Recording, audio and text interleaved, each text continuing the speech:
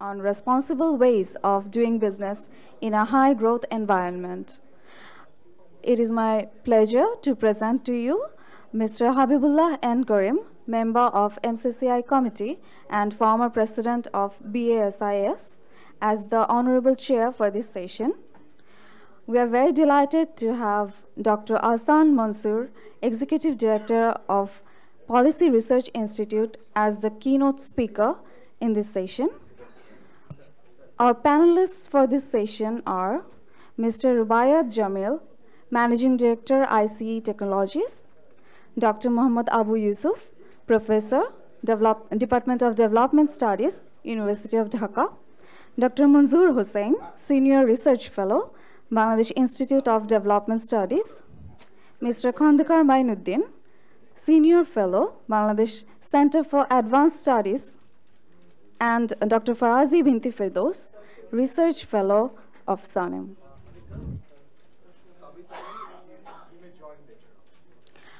One of our distinguished panelists, Mr. Tabith M. Awal, member of MCCI, will hopefully join us later. I would now like to request Dr. Selim Raihan, Executive Director of SANEM and Professor of Department of Economics, University of Dhaka, to speak a few words before us. Thank you. Thank you. Welcome back after lunch. I know this is the most difficult time, but I'm quite sure the panelists, they will keep us awake, and the audience too, with questions and answers. And I think this session will be a very live one. I must thank Metropolitan Chamber of Commerce Industries to collaborate with SANEM to have this session. And this is so topical that we are having this session, the topic, the responsible ways of doing business in a high growth environment. And Bangladesh is having a kind of high growth phase over the last 1 decade or so, and looking forward to have a higher growth phase, 8% or more. And in that context, how the private sector will, what responsibilities will be the private sector have. I think this is something very important we need to understand, especially with regard to, I think we have SDGs target by 2030. We have targets of becoming a middle income country and gradually moving towards upper middle income country. Probably there are so many challenges at home. What I see that the role of private sector or responsible business is not simply CSR, it's not simply corporate social responsibility. It is something much more beyond that. It is something like, how do you ensure a decent job? How do you really make sure that that business process becomes more inclusive? And in that context, because the whole theme of the conference is making growth into social inclusive, managing growth for social inclusion. In that context, what would be the role of the private sector? I'm really glad that MCCI, as I said, is collaborating with us, and I'm also really grateful to Dr. Ahsan Mansur for agreeing to deliver the keynote speech. So with this, Mr. Chair, I would like to request you to conduct the session. Thank you so much. Thank you very much, Dr. Selim Raihan.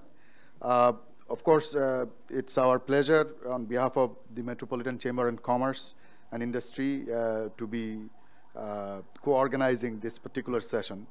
Of course, I'm basically chairing this session on behalf of the Metropolitan Chamber President, who couldn't be with us today. So, I will go right to our keynote speaker, who I consider my guru in the economic field, Dr. Ahsan Mansur. And then based on his keynote, then we'll have the designated discussants, all of whom I'm sure will be able to throw ample light on this. I'm not an economist. I'm an engineer by education and a software businessman by trade. But of course, economics touches us all.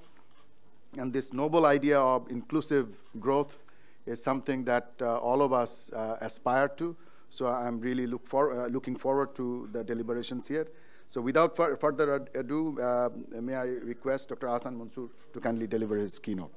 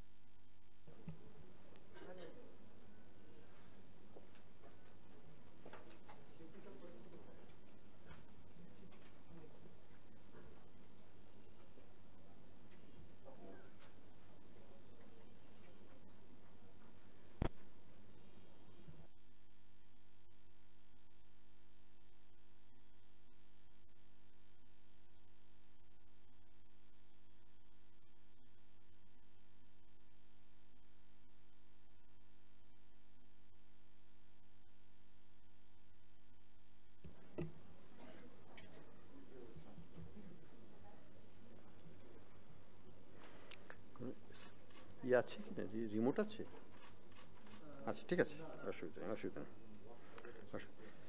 Thank you. Thank you, Mr. Chair, for the introduction.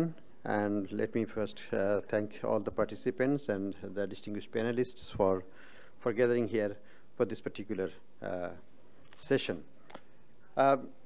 The session is very topical in the sense that, as Professor Selim Raihan rightly said, that Bangladesh is indeed going through a growth spurt.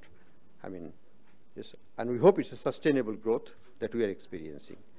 And to make it sustainable and in line with the expectations of the government and of the people, of course, there are certain responsibilities, both on the part of the government as well as on the business community.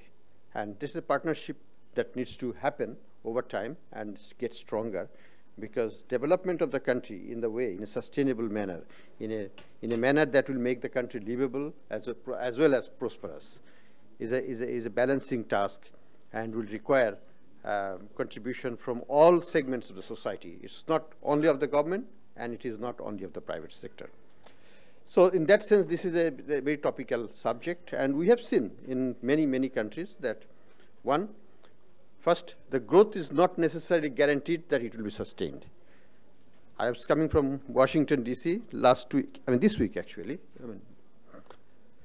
And there, I was the third country presentation, but the other two countries, one was growing at 0.5%. No, 0.2% for the last 10 years. So you can imagine, and their main task, the person who is responsible for enhancing growth and all that, he said, my main task is to increase it in the next 4 years to 5% of GDP growth. So that, and he said that that's a 25 times increase in the last 10 years historical average. So that's a major challenge for some of those countries. So there is no country in the world which should take growth as guaranteed. There should not be any complacency on that. In my presentation, I will first describe that how Bangladesh's economic performance has been and the structural transformation that has gone through, which will set the stage for the medium and long term industrialization and employment objectives that the government has set for itself and for the country. And what are the associated challenges? Of course, there are responsibilities on the part of the government, but that is not the discussion for today. Today's discussion is that how to make this growth environmentally sustainable. It's a primary responsibility lies with the polluters, which means the private sector. And how to make this growth also socially desirable through good business practices. That's also a responsibility of the private sector. Of course, government in all areas will and must play an oversight role, and should be limited to that oversight, not doing business by itself. Along with that, I will also focus briefly on the CSR-related activities, corporate social responsibility, which is a very rudimentary stage in Bangladesh and that needs to grow, as well as socially responsible investment and leadership roles by the business community. So these are the topics that I will touch upon today. Overall economic performance, we all know that Bangladesh has made significant progress, no doubt, in terms of increasing growth and income per capita, which is now $1,460 plus. When it started, we were less than $100 per capita income country. So that itself is a progress unquestionably too. And in particular, in the last decade or so, our per capita income has really increased threefold, and that's remarkable. And in the last 5 years, during the 6th five-year plan, the GDP has grown twice, doubled in dollar terms. So that's also a remarkable performance. So that's a high growth scenario for Bangladesh, no question about it. We never experienced this kind of growth in the history of Bangladesh for a prolonged period. I mean, this is prolonged. Why? Because from 2001 to 2015, this 15-year period, the average growth has been 6.3%. So that's a remarkably stable and respectable level of growth, unquestionably. Rural economy has also transformed during this period from a predominantly agricultural economy, which Bangladesh used to be, to a more non-farm economic structure. So we're dealing primarily, our economy is now a non-farm economy. Growth has been fueled by industrial sector at the core of it. So that's also a positive thing, because that matches with the historical evolution of most of the industrial countries that has gone through that different phases of growth. Modern services like banking, financial services, ICT, all has done well in this period. There has been also a noticeable increase in labor productivity in the last 5 years or 6 years. And this is reflected also in the real wage increase of all segments of workers, starting with the landless peasant farmers in the rural areas. So from there to industrial workers, everywhere the real wages have increased quite significantly in the last half a decade. Now, how does Bangladesh compare, and why we're saying that high growth scenario? So the rationale is from here. You can see that this is for the year 2012 to 2016 or 17 projected, how Bangladesh compares with other countries in our comparative set. In this comparative set, we only took the high growth countries of the world today: China, India, Vietnam, and Bangladesh. We're comparing with that. And you can see how Bangladesh compares very favorably among these very high performing countries. These are the best performers in the world today in terms of big economy as well as fastest growing economy in the world. And Bangladesh's performance is admirable in that regard. And that gives us the characterization that high growth environment is a reality now, at least for now. Whether it will be sustained, that's to be seen, but it's a high growth scenario that is there on the ground today. It has happened during the 6th plan, and it is in the making also the first year of the 7th plan, which is now underway. The other characteristic of Bangladesh's growth performance is that it is remarkably stable. During this period, the global economy has gone through many turmoils, starting with global economic crisis, then European debt crisis, then several other mini crises in the sense, in many ways. And Bangladesh's growth has been, you can see the line is very stable. Unlike India, for example. India started with higher growth, but then it tumbled, and then again it is high growth, higher than Bangladesh as of now. But Bangladesh is pretty much stable, and on average our performance is, you can say, the number 2 almost every year in this group of countries, and that's a good performance.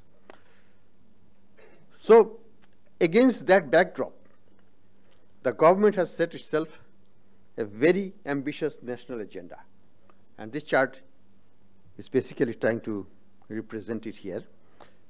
The numbers are taken from the government's Delta plan, which is a plan beyond the 7th 5-year plan period, goes up to 2031, and it shows that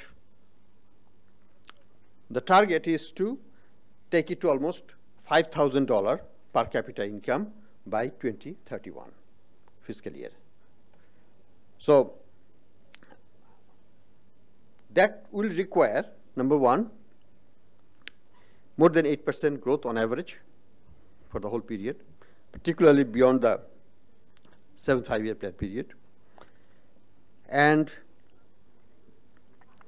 it is built on the fact that between 2005 and 2015, per capita income in Bangladesh in dollar term has increased 3-fold. So essentially, it's targeting to build on that momentum and looking forward. So this is an ambitious target, and this has ramifications for the economy, for the society, and for managing that process. And that's the topic that we will be discussing. So the performance that we have seen is basically driven by higher growth in manufacturing sector or industrial sector, you can call it in broader terms.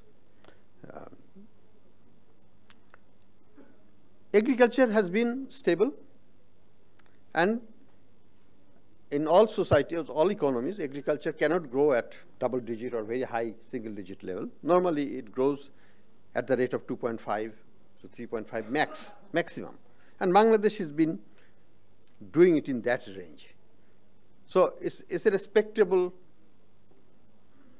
level of performance by the agriculture sector.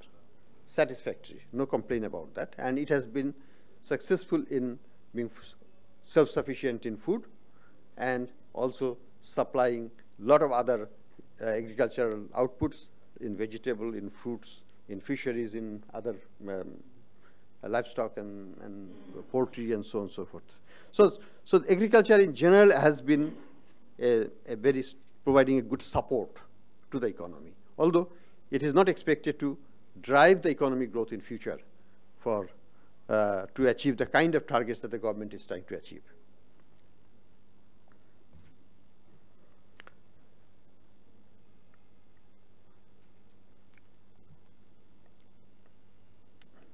Just skipping that slide, coming here, you can see how the agriculture growth has picked up from 1.8 during 81 to 99, the 20-year period, more or less, to 3.4% in the next decade. And the first decade was 1.8, second decade was 3.4, and the last 5 years is also 3.4.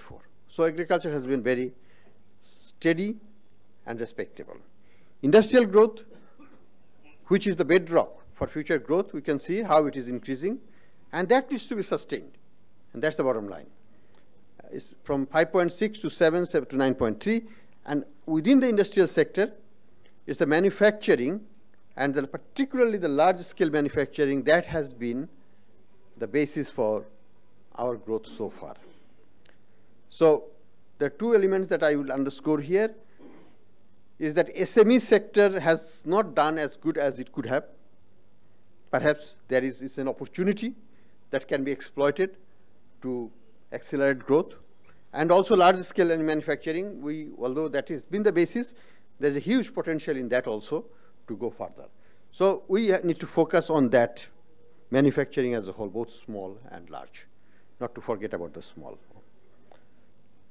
That should be the driving force. And the service sector, if in industrial sector grows, service sectors will follow. Basically, that's the normal story, and we expect that it will follow, but it will require its own policy dimensions and attention to the policy details, which can be considered in due course. This is what the industrial sector has been doing in Bangladesh. You can see that it was the share of industry was 23.7% in 2000. Right now it is 30% plus. So it's an increase by about 8 percentage points, 7 percentage points. So that's a respectable increase. And this will continue, hopefully, for realizing the targets of the Delta Plan 2031 and beyond. And I put here the China context, just to see how far we are still behind. You look at its peak, the Chinese industrial sector was 48% almost of GDP, which is very, very high, unusually high. No country in the world had probably seen ever in the history that high proportion of industrial sector. It's not needed, perhaps. So China is over-industrialized, and it's paying some price for it, and it's adjusting from that. So China has reached its peak in industrial growth, and the share is now slowly but surely, you can see it's coming down, and coming down quite rapidly. So from 48% is now 40.5%, and it will decline further. But Bangladesh has to be, say, 20 years behind China. So we have to increase. I'm not saying we have to go to 47, 48%, but we have to go to something like 40 plus %, and then mature at that point. And we are right now at about 30. So about 8 to 10% additional increase in industrial sector will be desirable to pick out. And then we'll see the transformation on that side is done, and then service sector will slowly pick up again, and industrial sector will contract. But agriculture will be continuously on a downward trend in a relative term. So that's the structure of the economy that we want to foresee in the coming years. So this includes construction? It includes construction. It's a three-category breakdown: agriculture, industry, and service. So it encompasses construction, utilities, everything. In China also, sir? In China also, same basis we try to. GDP is going down gradually. It has to. Look, in the US, in the 1700, 98% people live in the farm area, in agricultural lands. Now 2%, and going down. How far go down from 2%, I don't know, but it's going down. So ours is not be much different. Eventually, we hope, if the country is successful, that should be the outcome. Nothing to regret, nothing to fret about it. That's the optimum outcome for a society to transform itself. And 2% can feed 98%. So what's the problem? And plus export. So you don't really need that many people in agriculture with the mechanization and all the things that has happened. And it will allow you to increase productivity and wages and income for the rural people. So whoever is left, they will have much better life than when they lived 70%, 80% living in rural areas. They've had much worse life than they will be living now and in future, if this transformation happens. So Bangladesh's success depends on expanding manufacturing or industrial sector in this category. And the way we see it in the Delta plan of the government, which is still a draft, the transformation, if you look at it, from 1990, industrial sector was 19.1%, it's increased to 31%. So 1990 till now, it has increased by 12 percentage points in relative share. And from now to another 15 years' time, we expect it to increase by another 12%. So that's the transformation and the fast-paced transformation that is being targeted. And you can see how rapidly the agriculture sector has declined. From 29%, 28.7%, currently it is now 15.3%, and it will be halved, hopefully, but not the absolute level of production. Production will probably double or triple by then, agriculture, but the relative share will decline to only 7% by 2030. So that is the way things are moving. Now, certainly both the government and private sector has critical roles to play in this high growth environment that's envisaged for the country. Government role will essentially be limited to number one, provision of infrastructure such as power, roads, bridges, airways, railways, airports, and this and that. And the second important thing is, which is lagging much behind also, is the enforcement of regulations and laws, such as environmental protection, industrial zoning, labor issues, all kinds of regulatory functions. Government needs to step up and do much more proactively than what they're doing now.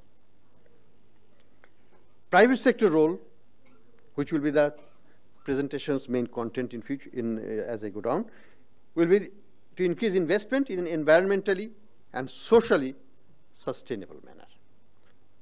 And I underscore the environmental and social part.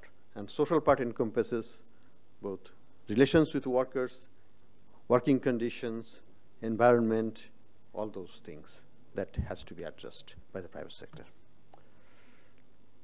The structural transformation has another part, which is the social distribution of employment part. And you can see the red line, red zone. That's the zone that we are targeting actually, because we know that currently most of the workers are still employed in agriculture, and the reduction has not been that much. Only recently, in 2010, it came down slightly below 50%. The 50% threshold, agriculture was accounting for more than 50% of employment. That's not a good news for a country. It needs to rapidly diminish. And the decline has happened only since 2010, below 15%, below 50%. And that's why this is widened. And that is the pace that needs to be further widened. If you project it for future, you should see a red line, red zone increasing rapidly. And that will be the thrust of industrial policy, industrial strategy for the government in future, and the underlying employment policy also.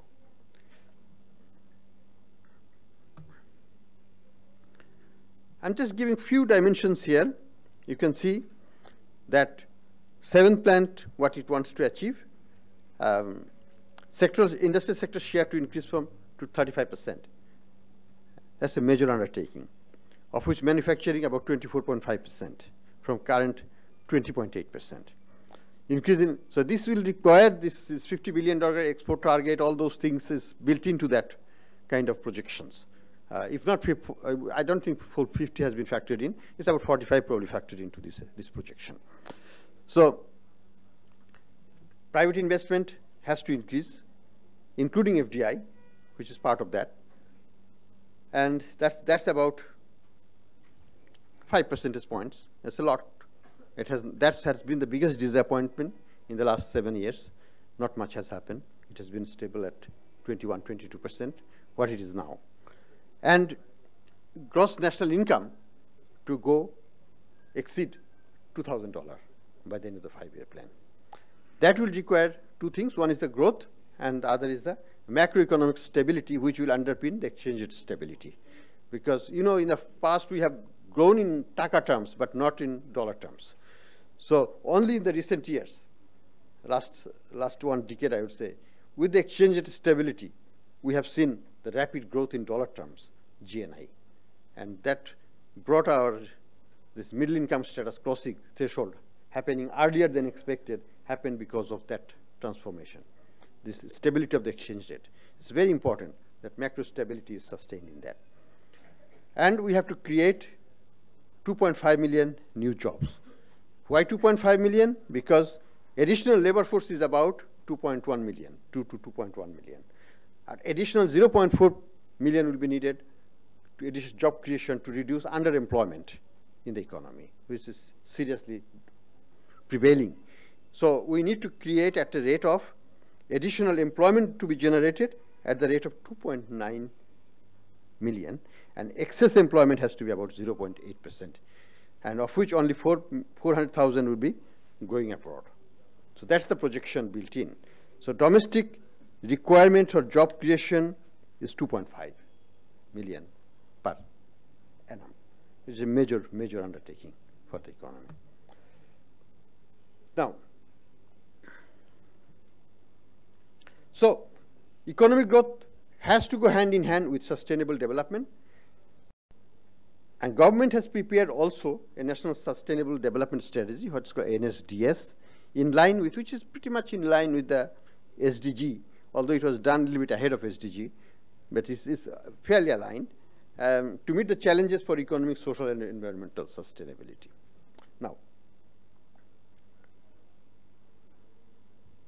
industry is rightly identified as the most important sector in the NSDS, although the challenges are also coming from industry, because pollution, environmental degradation, water pollution, all those things are results of two elements: urbanization and industrialization. But these are necessary evils. We have to have them. Urbanization will give you what you call the agglomeration effect. That means productivity gains will come primarily through agglomeration effect of industries and urbanization. And that's the only way every country has got higher productivity. And Bangladesh cannot be an exception. So we have to have urbanization. It's a wasteful dream to say that, well, we'll keep our population in rural areas. No, they're not going to stay in rural areas. They will come to urban areas. As you have come, as I have come, my fathers have come. They will come. So we have to share the space with them. Issue is that how do you manage that process? That's one. And that job has to be created in both service as well as in industrial sector. So we have to create the industrial clusters and so on, and engage them there and make them living in those areas for productive employment purpose. So these are necessary evils. We have to live with it. We have to manage them.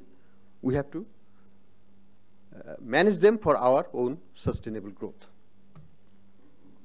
So necessarily, this is what the SDG is essentially pointing out, that there are 3 pillars for economic sustainable growth.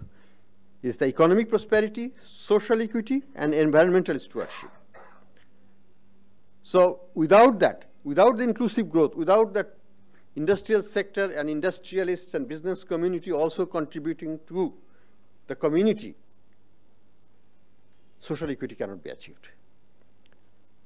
Without industries paying the taxes, social equity cannot be achieved. And if social equity is not there, there will be social injustice and there will be social pushback. And we have seen countries becoming dysfunctional when their society does not want to move with the planners or the upper class and so on and so forth. So we cannot forget the masses. So economic prosperity can bring resources, but it has to be equitably distributed to ensure social equity. And there comes the fiscal policy role. There comes also the corporate social responsibility to its own community. And environmental stewardship on the part of the private sector primarily, and the government as a regulator has to come also. So these are the three pillars for our sustained development goal, sustainable development strategy. Now,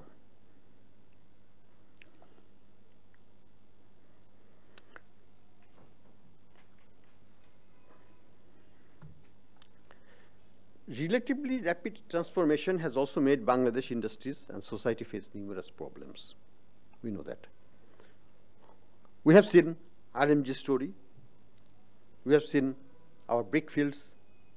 We have seen the pollution of our rivers all across, surrounding all the 4 rivers in Dhaka city. We have seen the unplanned urbanization and industrialization that has made Dhaka city unlivable. And the industrial belts around Dhaka, like Ashulia, Sawa, Tungi, Narayanganj, completely turned to spoiled lands, essentially. Dumping of chemicals, no roads, no school, no civic amenities for the workers and the managers and people living around that neighborhood. Absolutely unplanned. And that cannot be a sustainable way. We cannot think of that garment industry becoming from 25 to $100 billion economy in 10 to 12 years' time. And still, we will be growing as we have been grown, like Ashulia and Tongi and those areas, because those are not actually something to be proud of. They don't provide the basic civic rights to the people living in those areas, the workers in particular. So what I said is that mindless drive for profit without regard for impact of industrialization will not be sustainable. This has to go into the heart and mind of the entrepreneurial class, that yes, we will go for profit, but not mindlessly for profit. We have to share with the community and make the community prosper, we will prosper.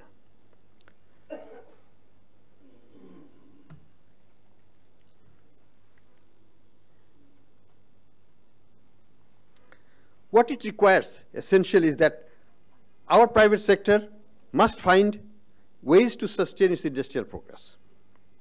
We need better corporate decision making, which will encompass not profit only, but other dimensions of sustainability of the business. What are those? Some of those are, I already mentioned. Social responsibility implies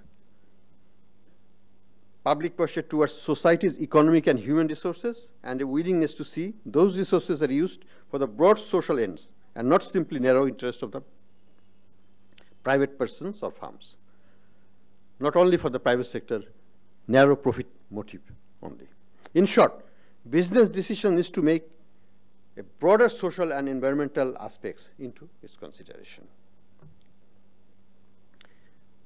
Air and water pollution, I don't need to repeat the story. Essentially, Dhaka, Bangladesh is the least, worst environment, one of the worst environmentally disastrous zone of the world. Second was Dhaka city. Second worst, but it's a country. Also. Second worst is the Dhaka city. And there was, the day before yesterday, there was this warning from the US Embassy, don't go out, it's hazardous to move around in Dhaka. So all 4 rivers Baridhara being more hazardous, imagine what will be the other places in Dhaka. All 4 rivers in Dhaka are dead, and there's not even a single living fish that can swim in that river. It's so deadly, poisonous. So we have to deal with this ways of treating our chemicals, effluents, and fecal pollutions and spillage and low. All these issues needs to be addressed. Challenges for sustainability. In the case of garment sector, we face the challenges. The Rana Plaza, Tazreen, and all those things were the wake-up calls. Some major changes has happened, which is positive.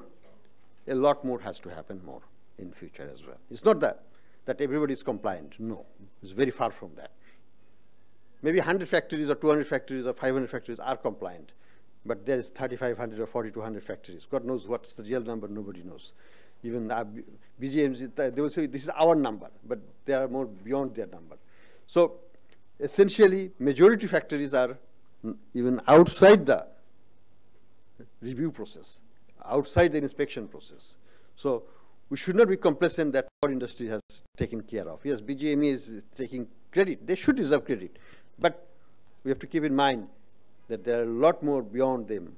There are a lot more subcontracting firms which are operating in the same area and doing the same thing, but under much different, much worse conditions of working conditions than they're doing. So this is a task that the government has to take responsibility, not accord an alliance. They only ensure their supply chain up to a point. But then there will be many others who will be left out, and the many workers, millions of workers who will be under threat. And the government has to step in to ensure, and the private sector also, that they work in the safe environment.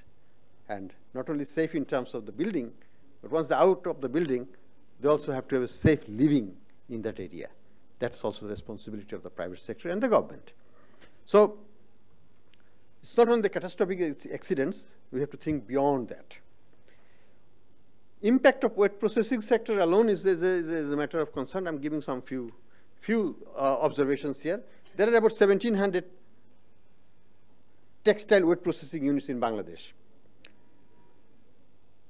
It's a very inefficient way they're doing business. I mean, we are now the #1 denim producer in the world. We're very proud of it. I am also. But also, why everybody is coming to process their denim in Bangladesh? Because it's the most chemical intensive fabric in the world, chemically treated. The amount of chemical discharged by the denim factories are enormous, and they're all dumped in our rivers and without impunity. So essentially, the social cost will be borne by us. Private sector is making the profit for now. Foreign companies are placing order because Chinese are stopping it. They don't want to allow anymore.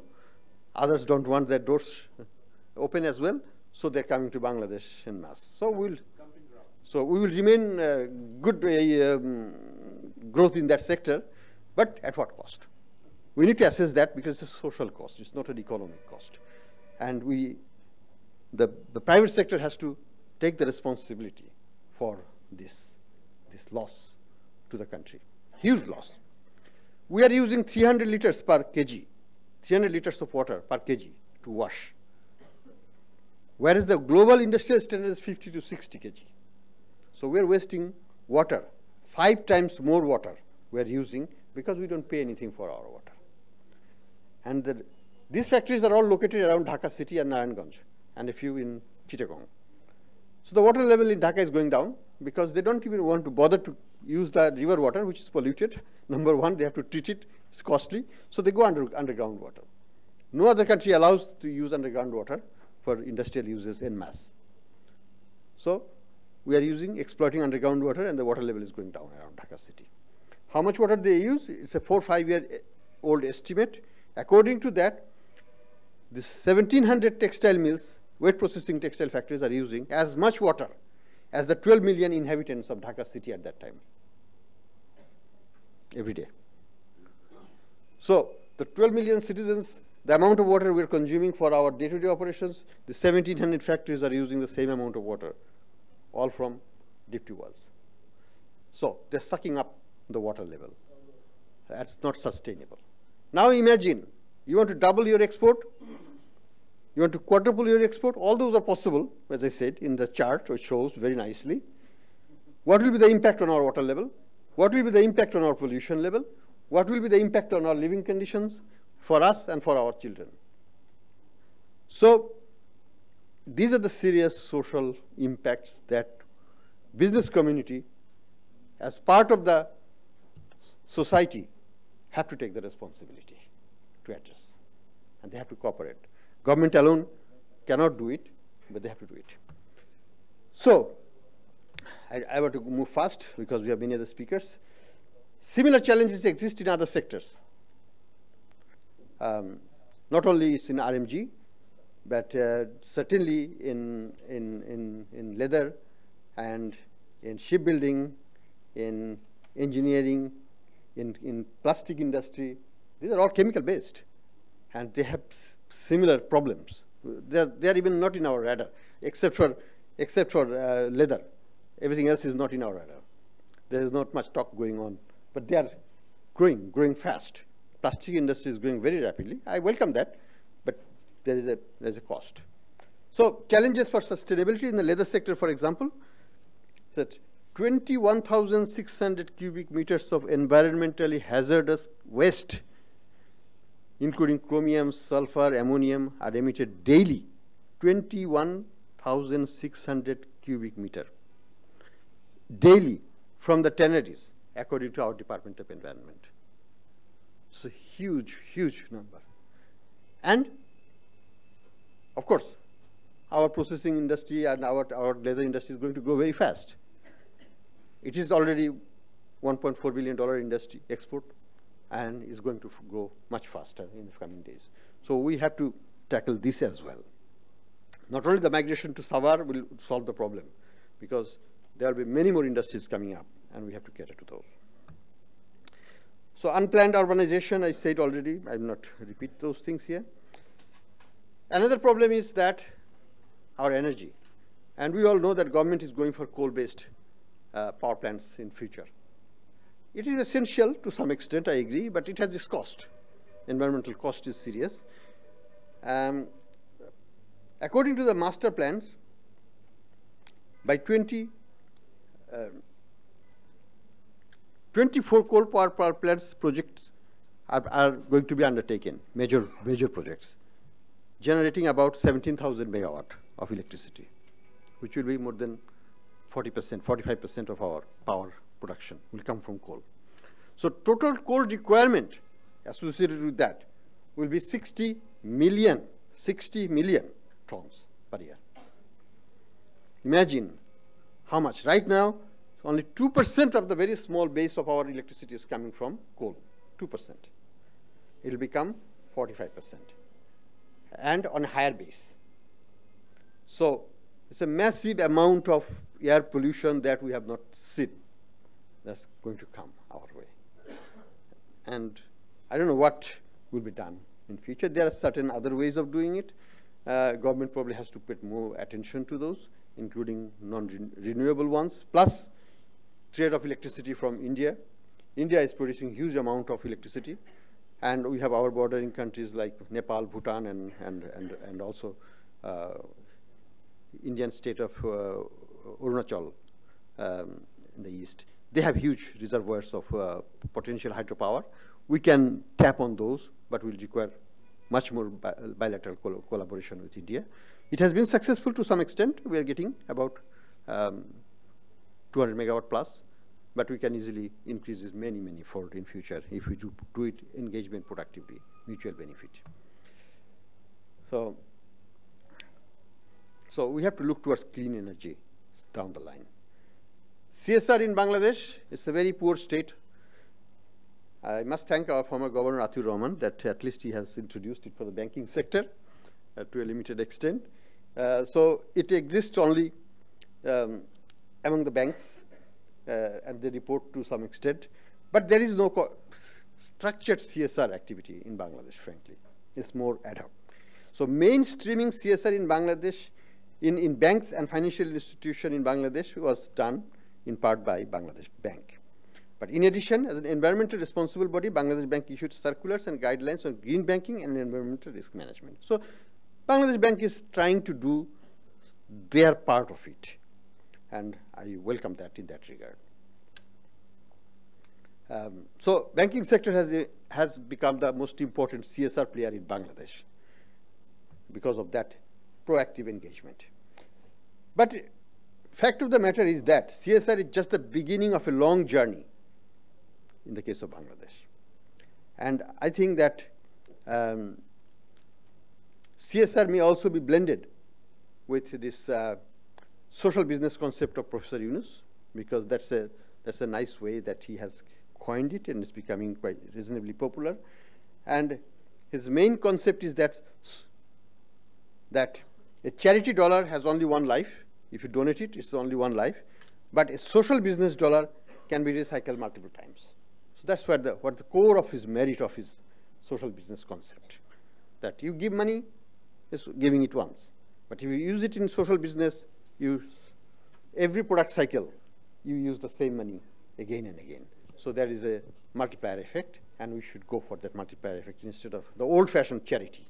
So that's his concept. And that, I think, that's the core of his principle, and that is a valid principle. And we should explore it in our national interest. Now,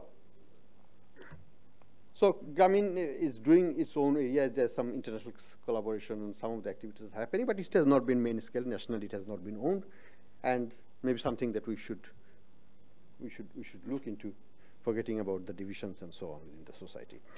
Now, what more can be done? Of course, it's a responsibility of the business community to the population. Because after all, what is the why CSR is important? Why it is morally the right thing? It's because business is deriving the benefit from the people. Without the people, there is no business. Absolutely no. So it is in the interest of the business community to look after the welfare of the people, from which they are deriving the benefit at the end. So it's a morally imperative on the business community as a minimum to serve the community where it works, where it does its business. It has to do it. There are some global initiatives also, and my suggestion is that Bangladesh enterprises should join global reporting initiatives with respect to their corporate social responsibility. There are structured phenomena, how it should be done, how it should be reported, and so on and so forth. And Bangladesh government should also push the private sector towards that direction in future. Yes, and 5 minutes I'll finish it. Okay, leadership role. I think our business leadership, like MCCI, BCCI, and all others, should look beyond their immediate business interest and also look at the broader social dimension of the business activity. Business is not limited to making money. Business is to develop making money along with the development of the community and the nation. That broader dimension has to happen. It's missing from our business associations and leadership are not focusing in that way. They should start thinking in that dimension. Their agenda should include those broader areas as part of their responsibility to the community as a minimum. And there are other practices also which has to be addressed, like bad cultures in our society, non-performing loans. It's not right. They have to speak out and say that and also do the in-house work to single them out and throw them out of the associations and things, so that it's a punishable offense from their association as well as from the legal front as well as from the social front. So those are some of the things that they should look at. So this is our NPL story and so on. Now, I think that if Bangladesh can adhere to the SDG objectives, it will be achieving most of these concerns as well. SDG is a very comprehensive document, and government is committed to that. But it has the pillars which are very, very integrated and the social and environmental dimension are very highly focused, along with industrialization and employment generation. So focus is not narrowly on industrialization and employment generation, but environmental issues, safety issues, all those issues are very, very ingrained in the SDG framework. Thankfully, I must say, the 7th five-year plan and the Delta plan, all these have been aligned with the SDG objectives of the government. So if they can deliver on those plans to a large extent, it will make a significant progress towards that.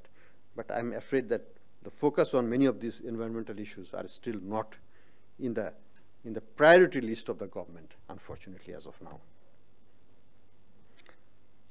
I believe that if the government, which it is focusing on now, the serviceable land for industrialization, there's 100 economic zones and so on, if they can focus on that and build up sufficient number, I'm not talking about 100, I'm talking about 15 for now, industrial zones, and try to push all the new industries towards them, many of these objectives can be achieved without too much effort, because pollution issue can be addressed centrally, through the central ETP in those economic zones.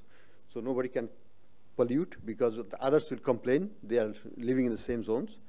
And so that alone not only solves the problem of supply of land, but will address many of the the concerns that are coming out of haphazard industrialization and not catering to the social needs of the business operation.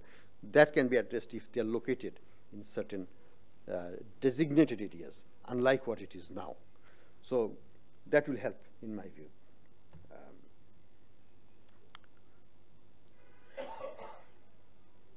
So I believe that sustainable land and chemical and waste management may go together. So that's what to underline here. Finally, I say that, concluding slide, is that Bangladesh has a good track record and indicates that achieving higher growth over medium and long term is a distinct and realistic possibility. We can do that. We can do that. But there is no scope for complacency. In my Washington visit, I also heard the stories of African countries where they are having what you call premature industrialization.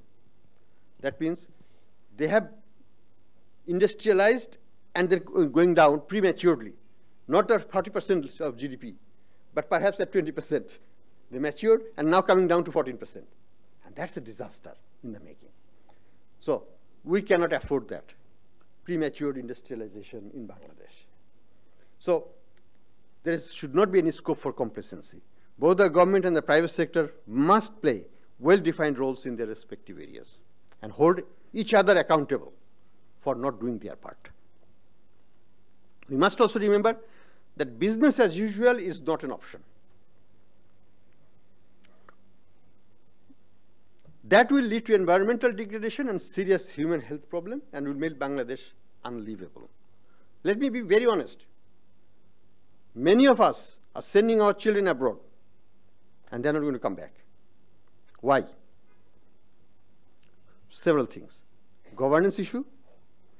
Even the highest government people, they're sending their children out of the country. And when we ask them privately why, they said that they will not be able to survive in this country. I survived, I did well, but I don't believe my children will be able to survive in this country. In this regulatory environment, in this corruption-prone system, they will not be navigated as I can.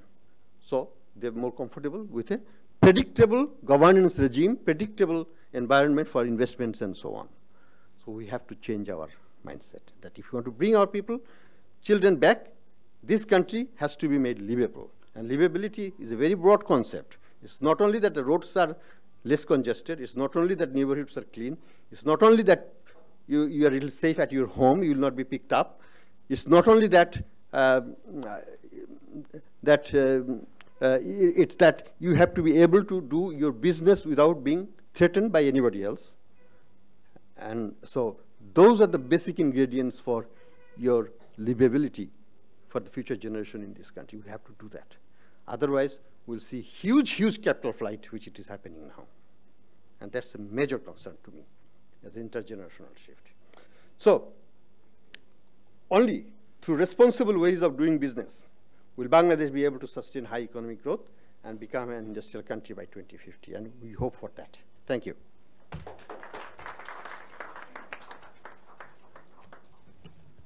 Thank you very much, Dr. Ahsan Mansur, for your very elaborate keynote presentation. Of course, Dr. Ahsan Mansur has helped shape much of the economic policy in Bangladesh, both in his earlier life as a senior executive of the International Monetary Fund and now as an economic policy advisor and he's working closely with the government and many economic policy formulations. What has come, the recurring theme in his keynote has been socially and environmentally responsible business. Time and time again, he came back to this concept, and this is actually quite important.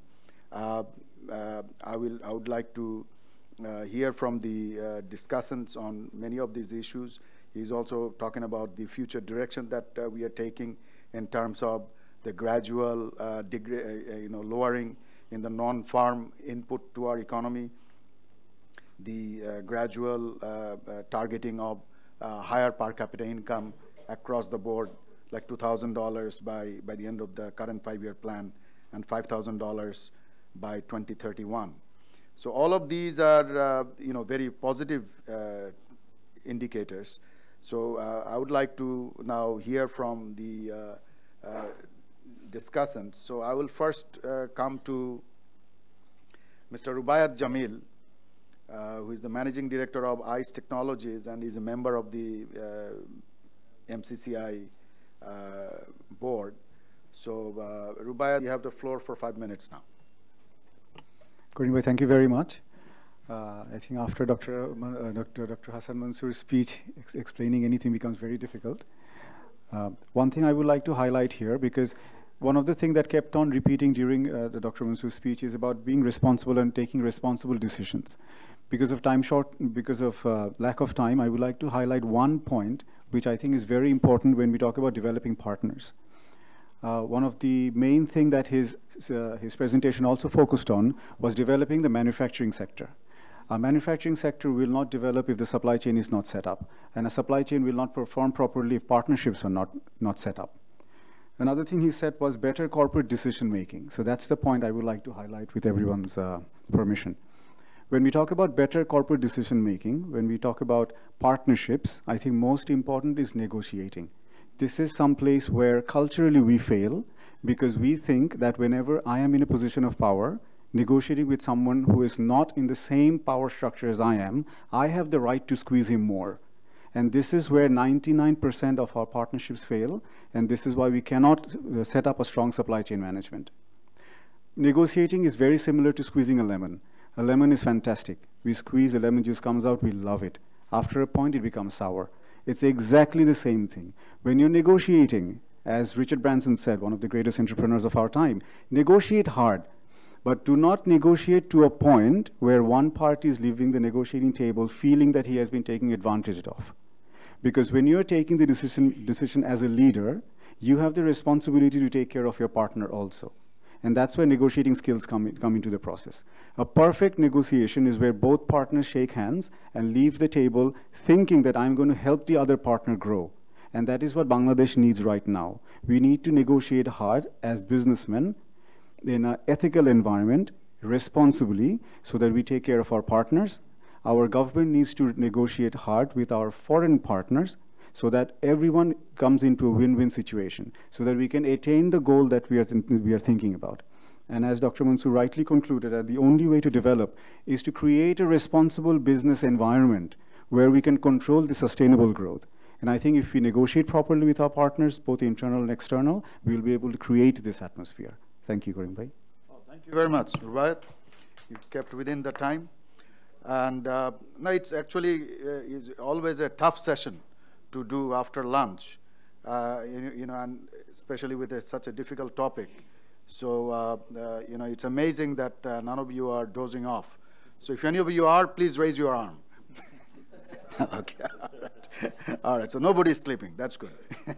So we'll go to the next designated discussant, Dr. Mohammad Abu Eusuf, Professor, Department of Development Studies, University of Dhaka. So, Dr. Eusuf, you have the floor for 5 minutes now. Thank you.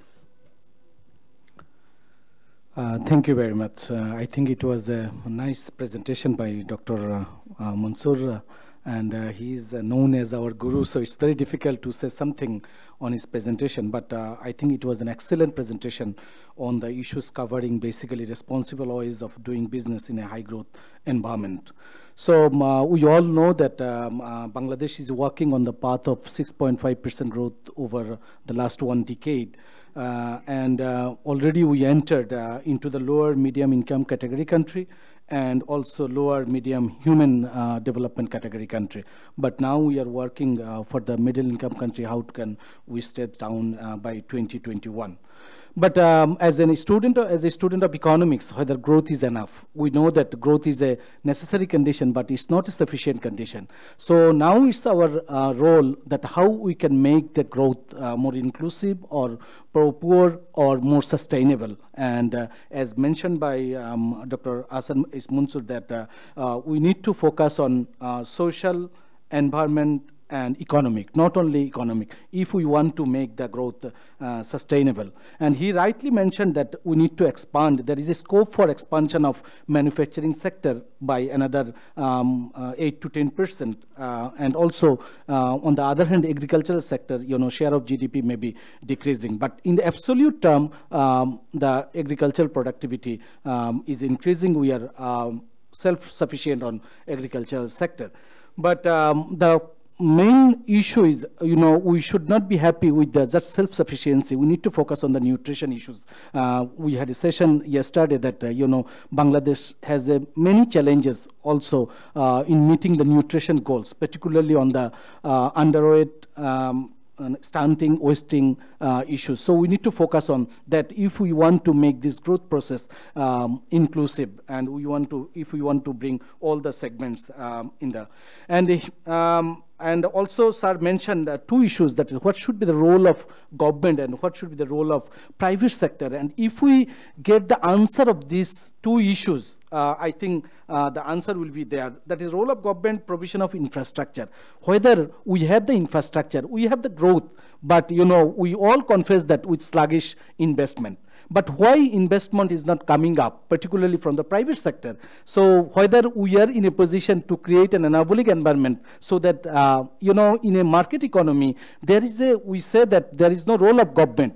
But there is a role of government in terms of social welfare, in terms of environmental protection related, in terms of other citizens' welfare related. I think in the arena of, there is some market failure because of some weak institutions. So I think we need to focus on growth, development, and institutions. If we can combine with this, then I think as we want to see Bangladesh as a medium development country, income development country by 2021, that can be possible.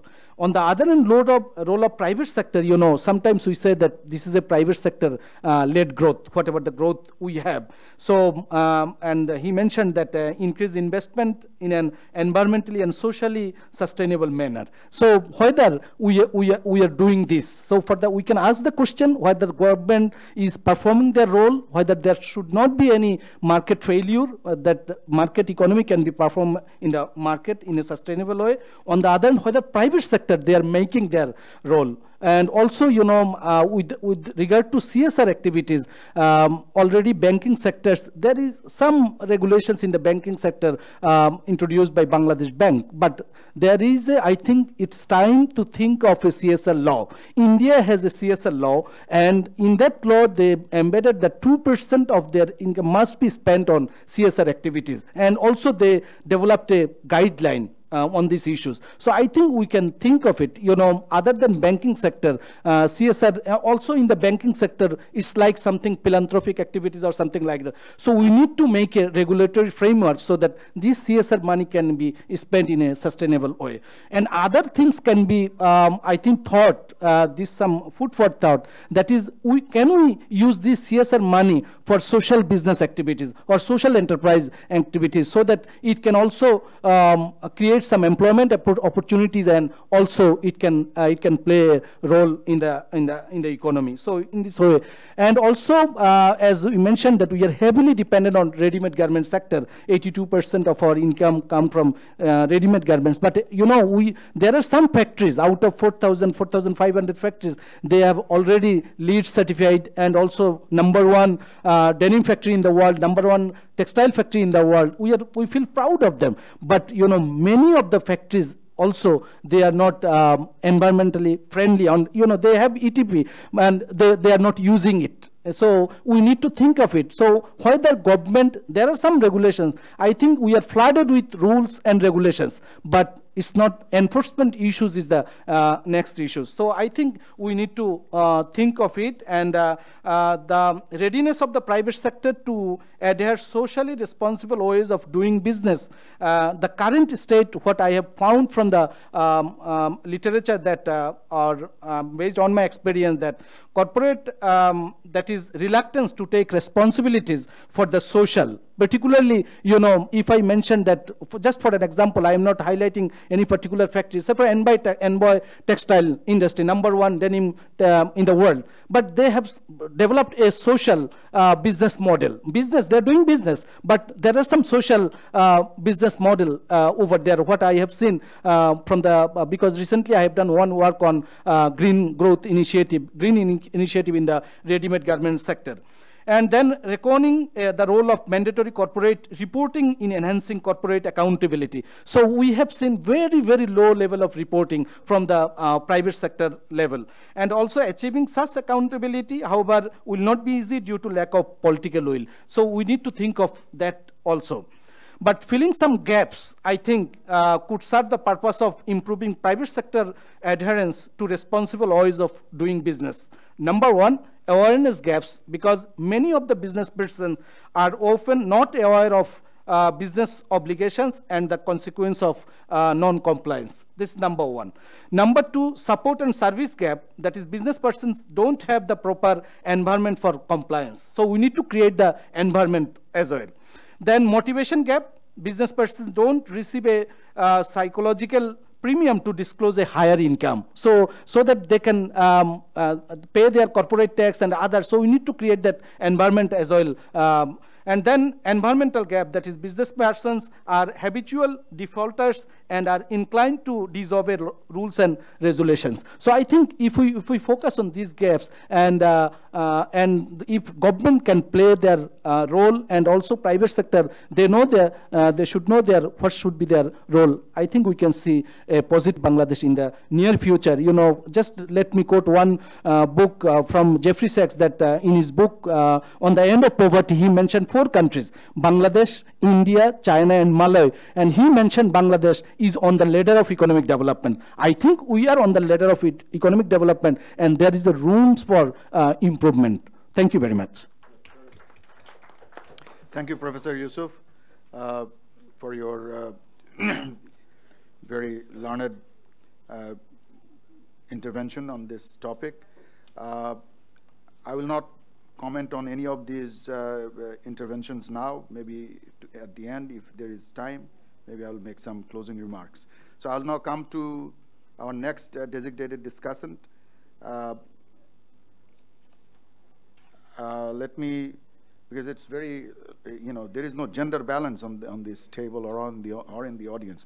So I'll come to the only lady discussant we have, Dr. Farazi Binti Firdos, who is a research fellow of SANEM. You can, so you want to go to the podium? So you can give me 1 minute. Okay, all right, sure, no problem.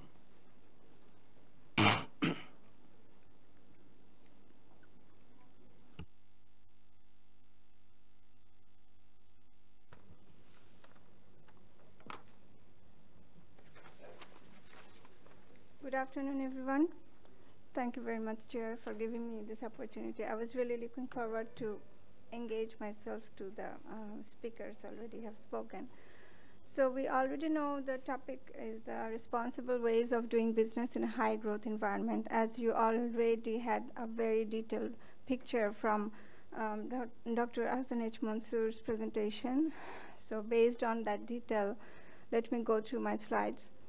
So those who missed yesterday's panel discussion, which was named as the high-level panel discussion, I would rename it as the highest possible level intellectual panel discussion happened in Dhaka yesterday with Professor Wahiduddin Mahmood and Professor Raihan, and of course Professor Selim Raihan and all other distinguished fellows.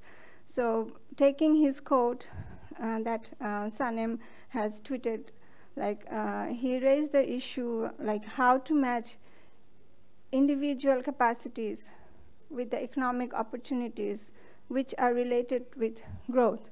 So taking this point, I would like to take this opportunity to place my, how to say, statement, or it shouldn't be a statement, my logic here. And I was trying to using these slides to have a visual effect. Like from Professor Wahiduddin Mahmood's statement, I saw how he could relate and show us these individual capacities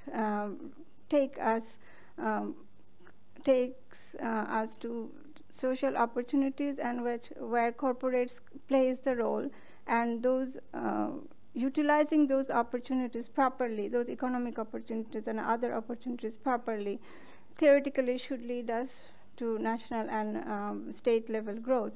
And that finally should take us for global development. So what I'm trying to show you here, every single stage and level have their own interest here. So all the players have their own interest here, and they have to play their own roles to make this high level growth effective and sustainable. Now, taking again Professor Rehman Soban's quote, at the end of the day, inequality is an outcome, whereas inclusion is both an outcome and a process. So I would like to put emphasis on this, his quotation, where he tried to tell us how the process works, and I was trying to think how corporates can play their role in it. So when individual capacities can be connected properly with those social economic opportunities, and of course corporates can create those appropriate jobs and other facilities, and also we know that state, the small sector, medium sector, and also international level sectors all relates to the individual level, to the state level, the society, and international economic channel. So that's how I was trying to see how everybody's interest is interconnected, and the responsibility is not only on the shoulder of the corporates and the cheesy term, the corporate social responsibility, which is new for our country, but which is a very common and quite an old term for the international developed countries. What I was trying to tell you the story why the interest would be in different levels. For example, as Dr. Ahsan H. Mansur already mentioned, and also Professor Raihan, like the social sustainable development goals, particularly if we look at goal 12, which says that it requires a systemic approach and cooperation among actors operating in the supply chain from producers to the final consumer, because this consumption and production is about promoting resource and energy efficiency, sustainable infrastructure, and providing access to basic services, green and decent jobs. It's not only the job, we talk about decent jobs, and a better quality of life for all. So this was my idea of like why state should not only look at the development, which is only economic development, but also to reach those SDGs within 2030 and also to go further. They have their own interest and they should play their roles while setting the policies. Again, just taking a simple story from Professor Raihan and Dr. Abu Shamshar's work, which ended last year. They have studied a private sector targeted skill development program, and they found that the program was quite successful in terms of including migration and sourcing a formal wage employment at the urban destinations, and they found evidence that the training program improved the asset holding of the participants and many more. But the puzzle was still there, that why the entrepreneurs were not interested in providing the skill development trainings, and maybe the entrepreneurs know it better, but the puzzle was not clearly solved through the analysis. So here, my next slide would try to tell you how we can encourage the entrepreneurs, and if we show them a win-win situation. I'm trying to take this story.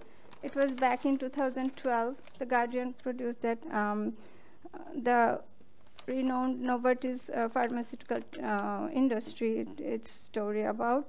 They saw a shared value opportunity in selling their pharmaceuticals in rural India, where 70% of the population lives. The obstacle was not the price they charged, but the social conditions in the region, a chronic lack of health-seeking behavior in the community, healthcare providers with virtually no healthcare training, and tens of thousands of local clinics without a reliable supply chain.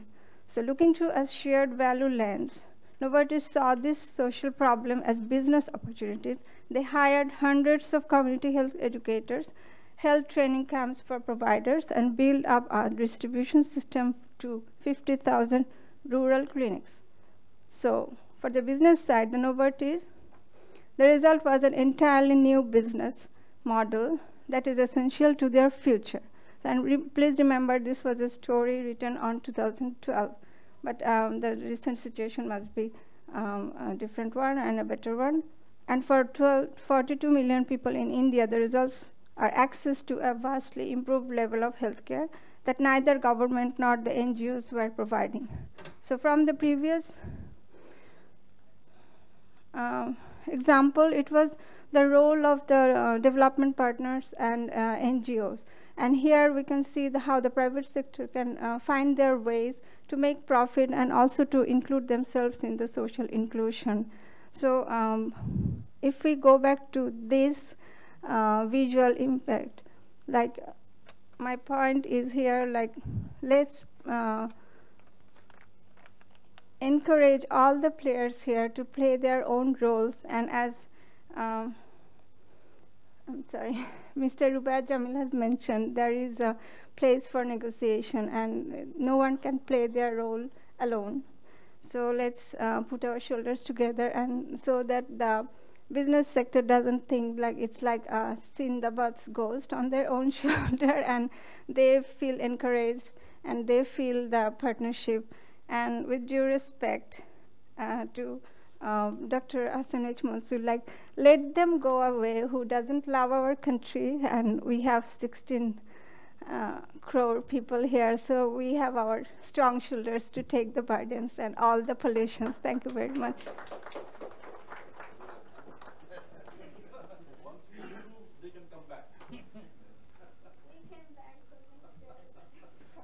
All right, thank you, Dr. Firdaus, for your thoughtful comments. So let me now invite our next discussant, Mr. Khondokar Mainuddin, who is a senior fellow at the Bangladesh Center for Advanced Studies, BCAS. Thank you, Honorable. Mr. Mainuddin. Yeah.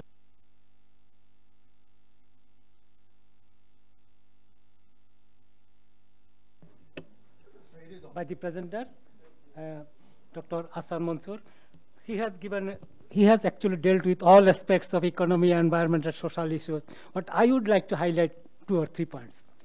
And he has also given how economic transition takes place and but I am afraid it is agriculture, 2% people remain in agriculture and feed the 16 crore people. Given the climate change context, the way the climate is changing, a sudden flood or sudden drought can change the scenario to a great extent.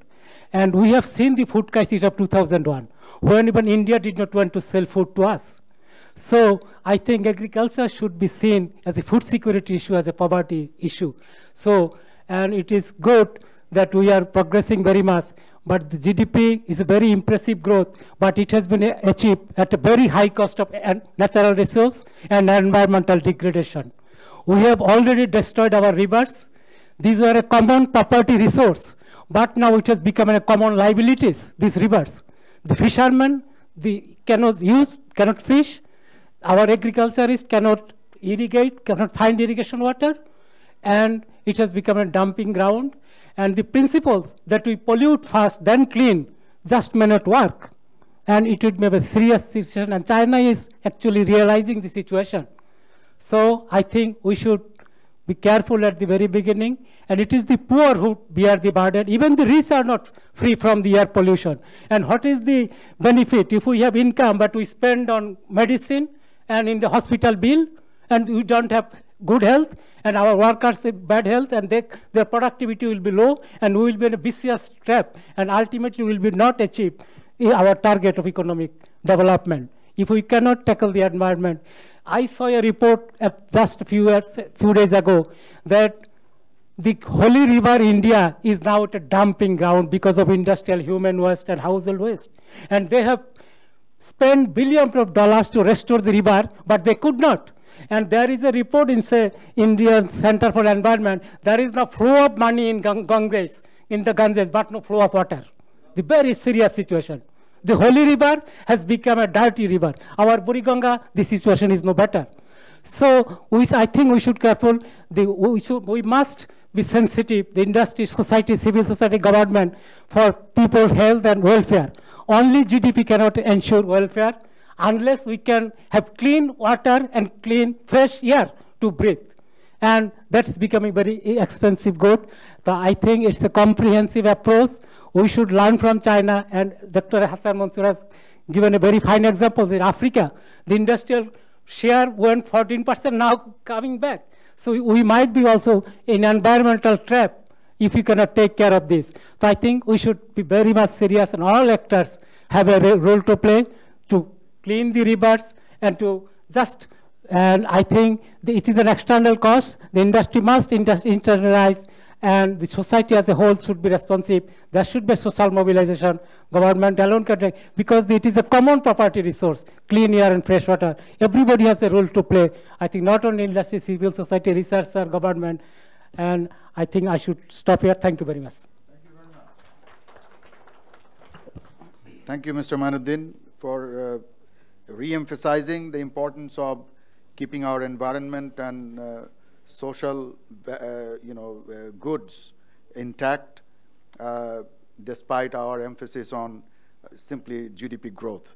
So I will now come to our last designated discussant, since Tabith Awal had to skip town, so couldn't make it to our workshop today or seminar today. So I'll now go to Dr. Monzur Hossain, who is a senior research fellow at the Bangladesh Institute of Development Studies, for his comments.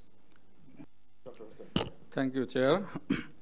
When our chair requested me to talk in the last, then I became afraid. Because there are might go to sleep. Two reasons. Not only my sleep, there are two reasons. One is the talking in the last has some merits and demerits. Merits is like that everybody touched upon all those things, so you have nothing to say. But demerits is that audiences expect some more from the speakers, so I have to add some more. That is very difficult to find at the last moment.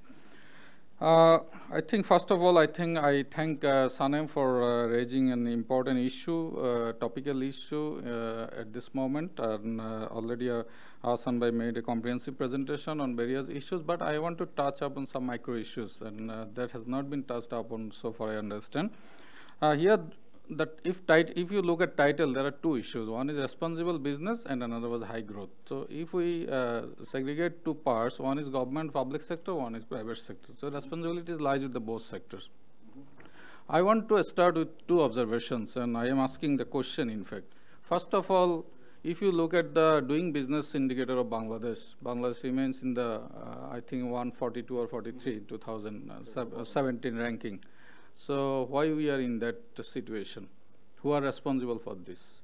Second observation is, our tax GDP ratio is 10.8% around, which is even lowest among the South Asian countries. So why we are not paying tax, or with this low level of tax, how could we grow in a sustainable manner? How we could maintain a high growth regime? So perhaps if we don't pay tax, then we have to end up with a high level of debt and unsustainable debt regime.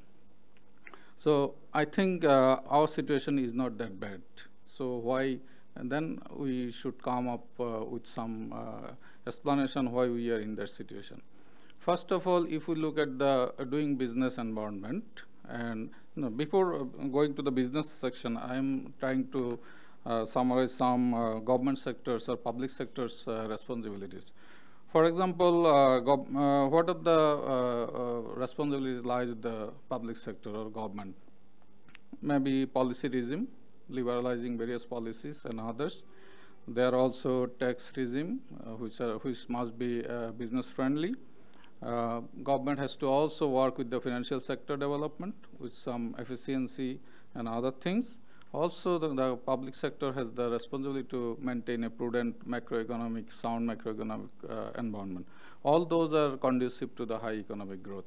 And if we look at the 1990s or 80s, the government made a substantial trade regime liberalization, also financial sector liberalization, the benefit of which we are now getting, particularly the business sector is getting that benefit. At the same time, if we look at the financial sector, though it has a certain level of development, but still if you look at the non-performing loan, who are the responsible for that? I think it lies with the business sector also. Also, the policy environment, regulatory environment that are not that much stringent to prohibit those kind of non-performing loan situations. Macroeconomic situation, as already mentioned in the keynote speech, that we are maintaining a good macroeconomic situation for the last decade or so. Our inflation rate, our growth rate, investment scenario, these are a certain level of satisfaction we can say at this moment. So with all these things, then we are achieving a certain level of growth, and we are expecting more growth over the 5-year plan period. Now come to our business community part.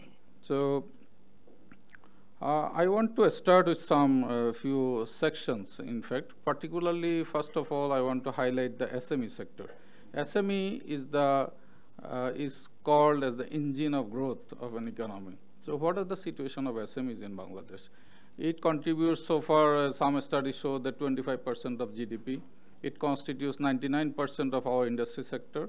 But what are the policy regime for this SME sector? SME still face lack of access to institutional finance. It has a problem with the regulatory framework. It has problem with the access to market. It has problem with the access to technology. Even we do not have a comprehensive strategy for SME development. So this sector, if we don't put these policy regimes and policy incentives, how could a sector could grow, which are contributing to most of the businesses? This is one part. Second part, I want to start with three more sectors. One is ICT, another one RMG, third one is leather, and also a bit with the agro-food or agro-products. ICT, our chair is one of the was the president of BASIS one time. ICT sector places is Vision 1, which is they want to raise their export earnings $1 billion by 2019. Next year, 2018. 2018. So they are now hardly earning $300 million by exporting. 700. Anyway, so far I have the statistics. It is basis 700. So they are playing. They want to. So what are the major hindrances or obstacles for growing ICT to that level? One is from ICT sector says that skill gap is one of the main problem. Middle level managerial capacity people is lacking. There is a problem with the industry academia linkages, with the curriculum and other things. So what the businesses are doing to solve all those things? So this is another question that I may ask to the even industry sector people. Another point that I want to raise that has not been raised in many places, even I have been working on ICT sector for many years, it's a kind of lack of professionalism among the ICT professions. So I have faced this kind of problem in recent times, and I heard from others also. When you give a contract to ICT firm, they started working when you demand some customized things, then once they could not, they just opt out. This has happened in some cases. I am not generalizing this thing. So if you could not develop professionalism, then it is not possible to grow a sector to a certain level. And that is another point. RMG, we are also thinking to achieve $50 billion target of export. We are now having about $30 billion export per year. But the key issue is compliance standard. This is not only for the government responsibility, this is the responsibility of the businesses. If they want to achieve that kind of level, they must have to become compliant with the international standard, workplace safety and other things. Fortunately, something is happening with the industrial accord and other things, but still we are far away from the international standard. So this kind of things must have to be maintained by the businesses so that they can grow by their own interest. Leather sector, the same thing. Government has allocated some spaces for them only in the suburb, but the businesses are not willing to go there. But because they are thinking that maintaining compliance will be more costlier for their businesses, but they don't understand that this maintaining compliance is even better for them, for their own interest. So this is another thing that we have to maintain. And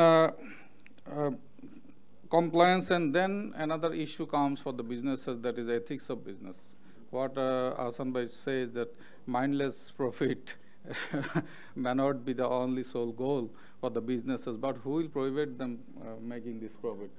Our regulatory regime is not like this. If we face the governance problem, then it is not possible to maintain that kind of mindless profiting.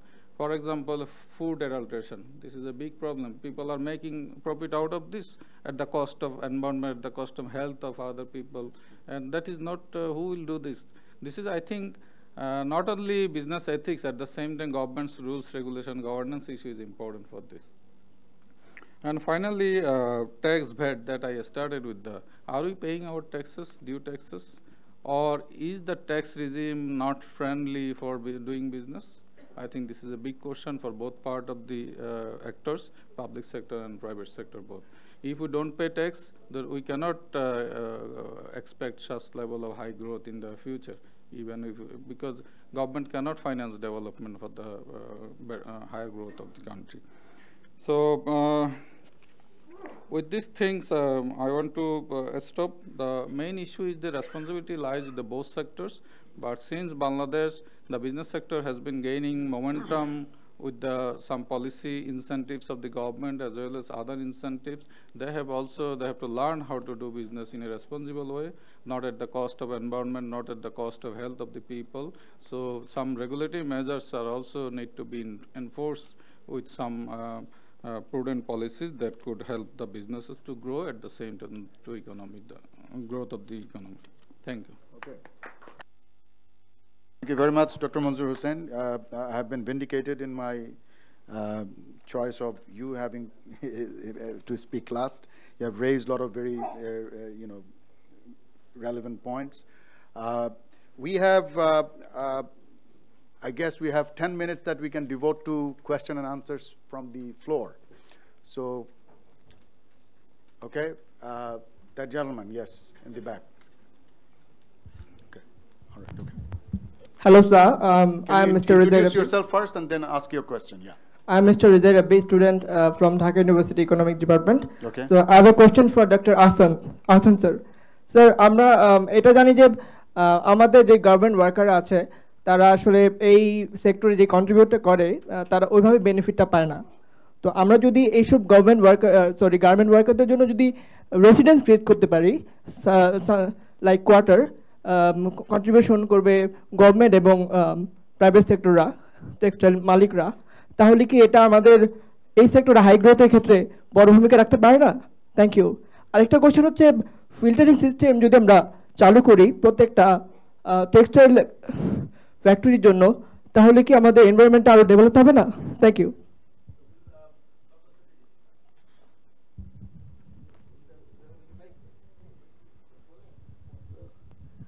Actually, what was your second question? Can you repeat that? Dr. Ahsan Mansur didn't get that. The second question.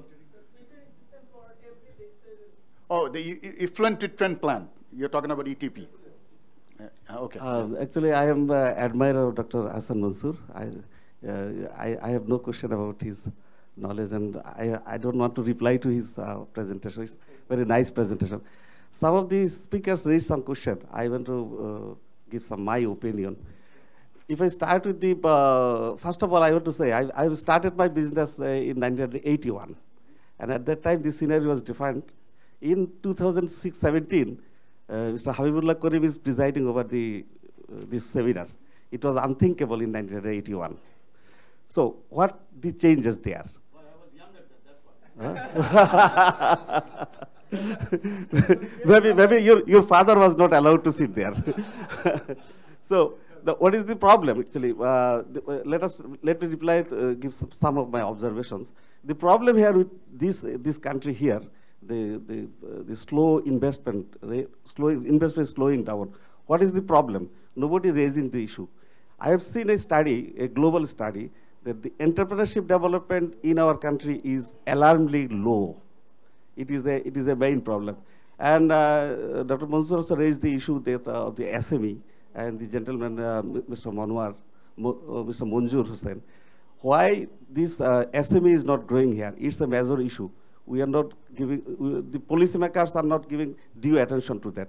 Actually, there is no atmosphere for growing entrepreneur. The entrepreneurs start their business with SME, then they grow. So you'll see that I can foresee there will be a real problem very soon, that there will be no new entrepreneur, no new investment in new industries. Only the existing industry will go. There is a mismatch.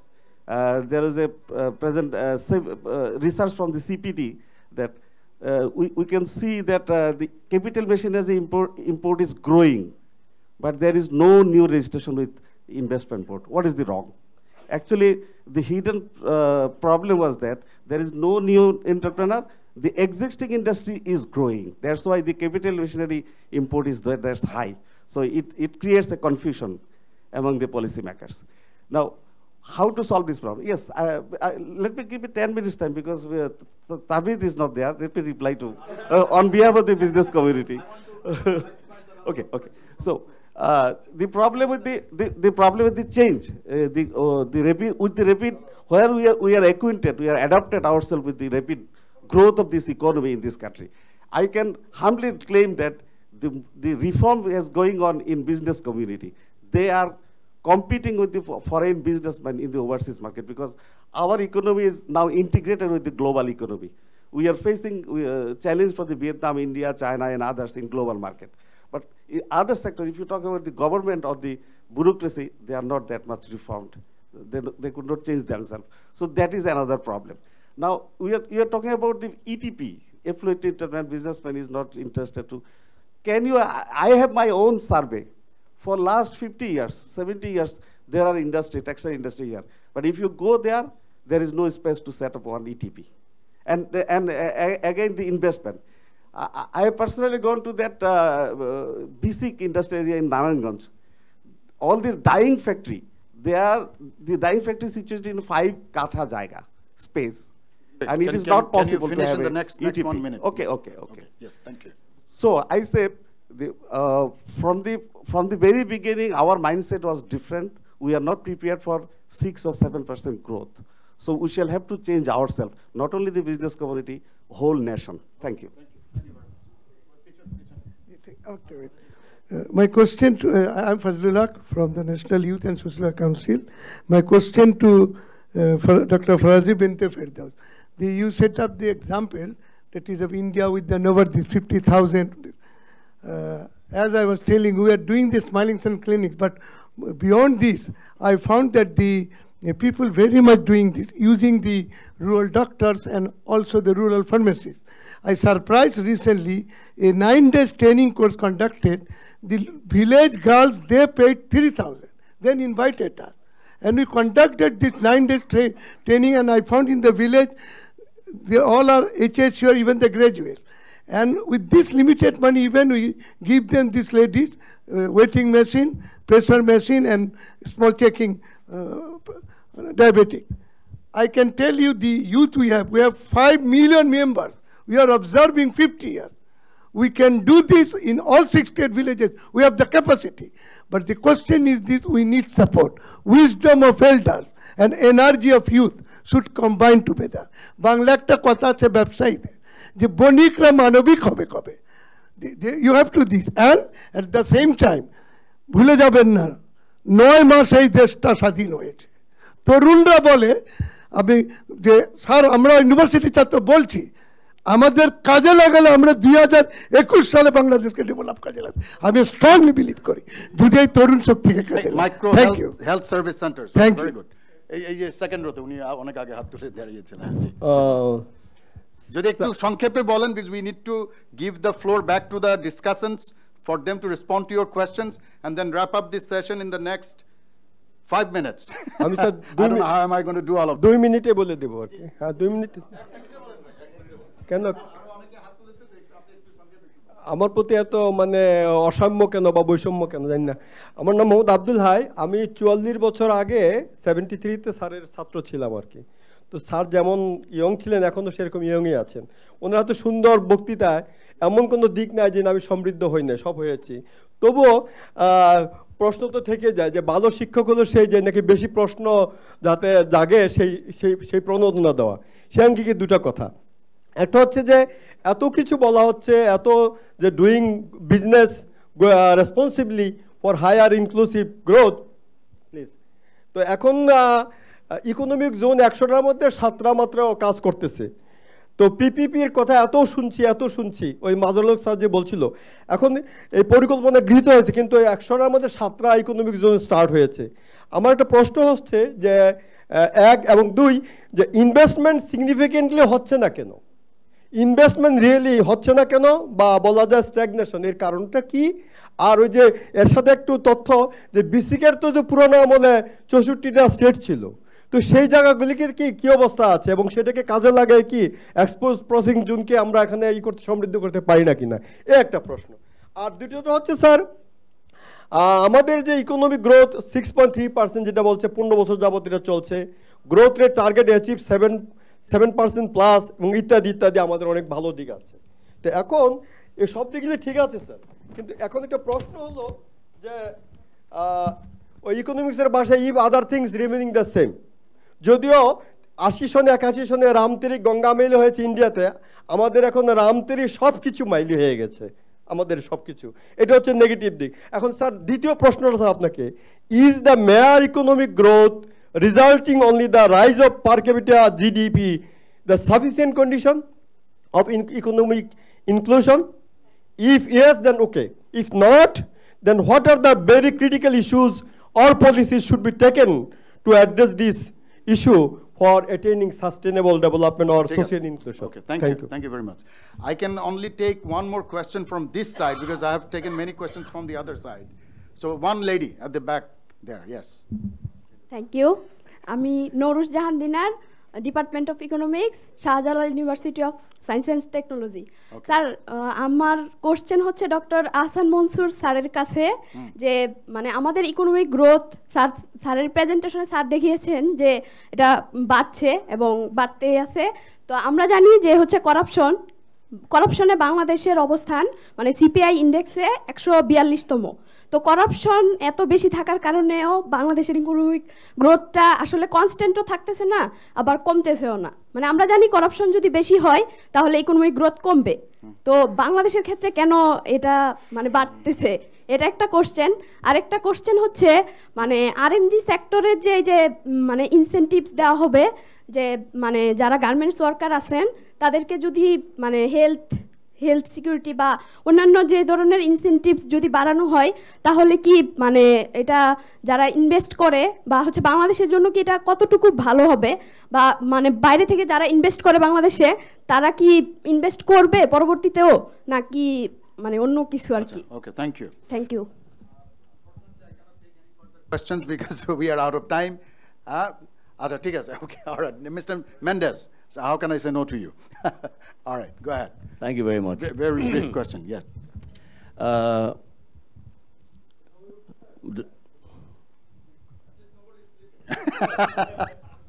The first thing I'd like to mention refers to a meeting that at the MCCI in which the governor of the Bangladesh Bank gave us a talk. And one of the things he said was that 9 companies in the country are responsible for 40% of the non-performing loans in the country. My question is, would you rather that you give 9 million people the loans, which I think would average about 10 lakh takas per person, and would that be better than to give it to 9 companies, 40%? The second thing I'd like to say is,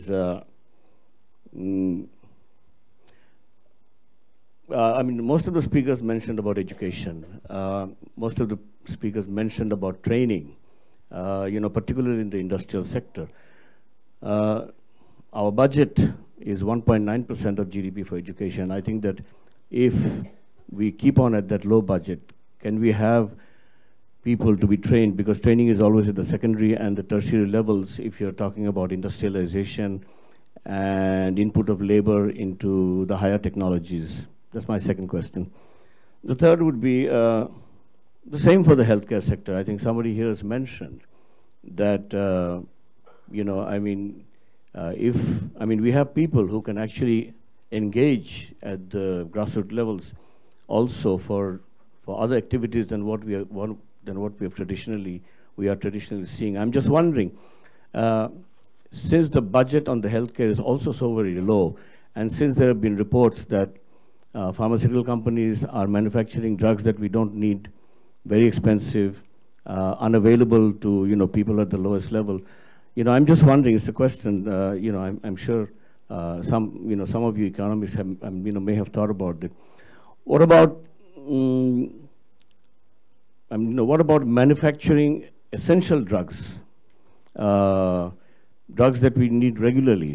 What if those could be purchased by the government at the lowest cost possible and at the quality required? And then, Bangladesh has proved very well to be, they have the capability of last mile service, if you may. So, would that be a possibility so that we can also engage SMEs, for instance, in a new type of work, by which they could make an income? ICT, in my travels and in meeting with people of various countries, we talk about Bangladesh being an ICT, a prospect exists here for good ICT. And the one thing they tell me, at least more than one person has told me, that if we know what the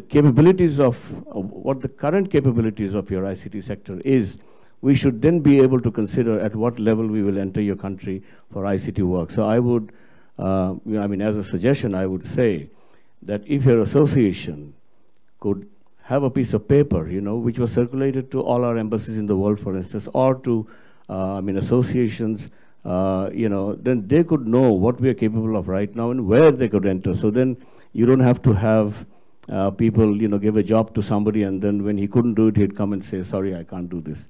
I think that's where a partnership could be available for us, and a good, good prospect, exists there. The other point I'd like to make is, in India, they say that you rather give money we cannot take much more questions. Just one more. Dr. No, I'm not saying this. I'm saying that in India, they say that you rather give money to the temple than to tax, because the invisible can do for you what the visible cannot. And in the end, water is life. I don't think we can do anything to compromise with water. I rest my case. So I will now come to Dr. Ahsan Mansur, the keynote speaker, to respond to some of these questions as briefly as possible. Yeah, thank you. Thank you, Mr. Chair. I'll go very, very briefly. Well, first is that quarters for workers. Look, Bangladesh has a serious problem in the sense that government has not paid any attention to low-income housing ever. Government has not allocated a single piece of land for low-income people in anywhere in Bangladesh. Right now, they're talking about something to be given in Keraniganj. Why Keraniganj and not anywhere else, I don't know. Because why people could come from Keraniganj to Gulshan or to other areas? How would they commute, your driver or your maid or this? How would they do it? I mean, typically, low-cost housing should be around where the jobs are. For industrial workers, in the near around the industries. For household workers or service sector workers, in the cities, right next to their workplaces. So it has to be scattered all across the cities and countrywide. So it cannot be located in an untouchable area that where low-income people will be ghettoed and the rest of the people will be living in Gulshan, Baridhara, Bonani and so on, which is for the upper class. So we have a very distinct class-based society. All our allocations are for the rich. All our land, which is the basis for formation of wealth in this country, is for the rich and bureaucrats and military and other influential people, not for the poor. That's a fact, and that's well established. So that's so far our constitutional rights for everybody to have housing. That's as far as our support for socialism in the country. Okay. Second point, ETP. The problem with ETP in Bangladesh is the problem of industrialization, scattered all across, cannot be monitored.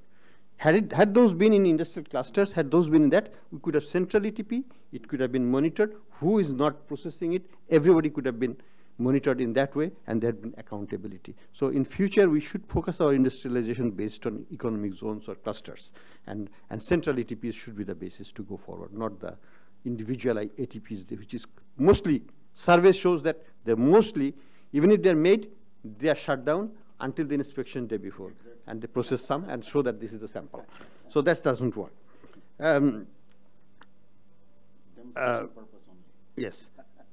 Now, investment cannot come, which that's an issue that has been dwelling with, and we all have various answers. Infrastructure is a problem. Legal issues is a problem. In Bangladesh, to solve to get electricity, it takes 404 days, which now the new BIDA chairman and others are trying to bring it down to 1 month. So that will be an improvement if they can do it. Issue is like legal settlement. It's a multi-year issue, your lifelong issue. You cannot see your own resolution of your court case during your lifetime. This is not way to do business. So these are the fundamental issues that needs to be addressed. Otherwise, private sector will be shying away, foreign investors will be shying away. And land is a perennial problem also. And title to land is never clear-cut, and there are so many Sharia-based claims on the land that it's almost impossible to say this land is clean. You never know from where somebody else will show up and say, hey, I have this, I am a shurik, and you are stuck. So that's the problem.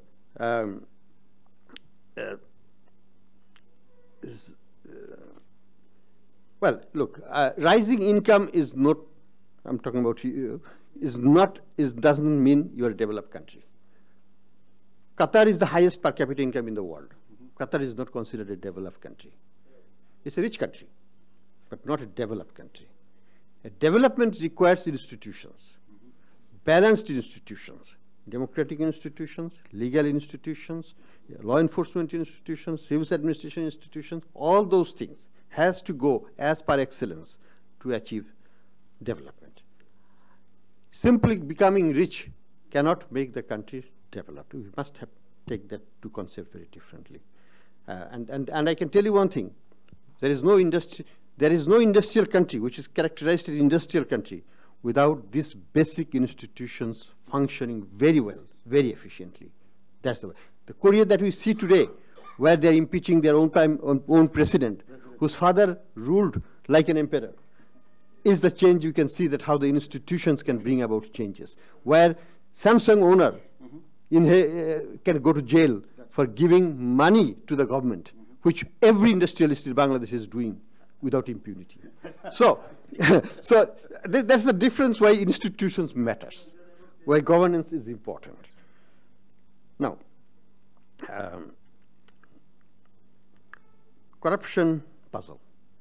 Well, corruption puzzle is indeed a puzzle because the issue, the way I see it, is that how much could we have been growing had it not been that corrupt? So essentially, we are achieving 6% plus growth. Maybe we could have achieved easily 8% plus growth already, and maybe we would have been looking at 10% plus growth by now, had there been no corruption. And our cost of doing business, in the sense that to make this Padma bridge, we are doing it for $4.2 billion now. Maybe we could have done it at $2.2 billion. Maybe made less.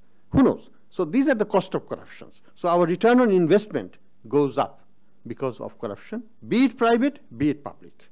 Even for private, you are trying to do your best, but you have to spend money everywhere to expedite that process, and that's the cost of doing business. And rate of return has to be correspondingly higher to make it happen. So RMG and FDI, I can tell you one thing, there is no contradiction from national point of view. What we have seen, the BGMEA is putting a restriction artificially on foreign investment in RMG in outside the export processing zones, and that is not in the national interest. It is not in the national interest, it is in the interest of the BGMEA and their members, because they want to keep, one, wages low, they want to keep competition low, because you see, foreign investments will increase employment. What is in our national interest is employment, not to make few people richer, just because they have the Bangladeshi passport. Well, that's up to them, but I have told the same story to them as well. And now, consolidation of loan. This is a serious governance problem, and this is a serious systemic risk to our banking system. I have told the governor the other day that if one person, I named it in front of him, if he dies tomorrow, your banking system is collapsed. Because that person has more than 40,000 crore loan. How will you pay? So this is, and he owns half of the banking system as well, or 1/3 of the banking system as well. So how do you solve this problem, this concentration problem? So this is a serious systemic risk to our, and a change of government will make that happen the day after. So we have to be very mindful about this high exposure to a few people, as he said, 9%, 40% loan. And of that, probably top 1 or 2 has a very undue proportion of that. And that's a serious systemic risk to our banking system. 1%, 9% on education, it's a problem. No question. We all striving for higher spending on education. But the finance minister once put me this way, that look, I get only 10% from revenue. And I have all these obligations. How can I give on earth more than 2% for education? Tell me. And I couldn't have any answer. You only have 10%. You have to pay salaries, wages, pensions, debt service, defense expenditure, and everything, and then pay for them. So it is. He said, give me 20% in revenue, I will pay 4% tomorrow.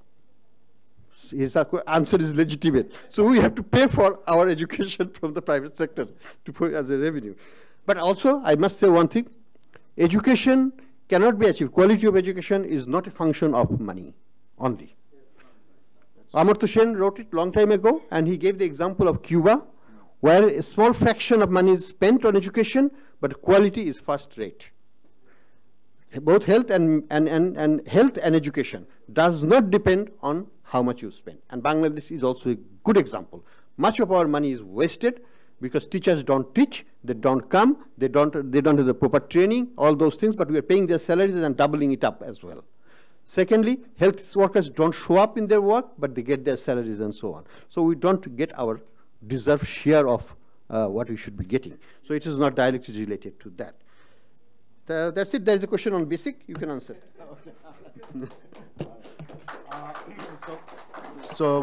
Thank you very much, Dr. Ahsan, Mansur, and the audience.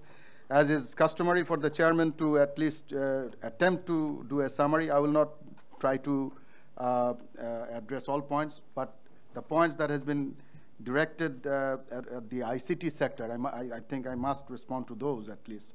So I'll go to the podium to respond to that as a proper chairman.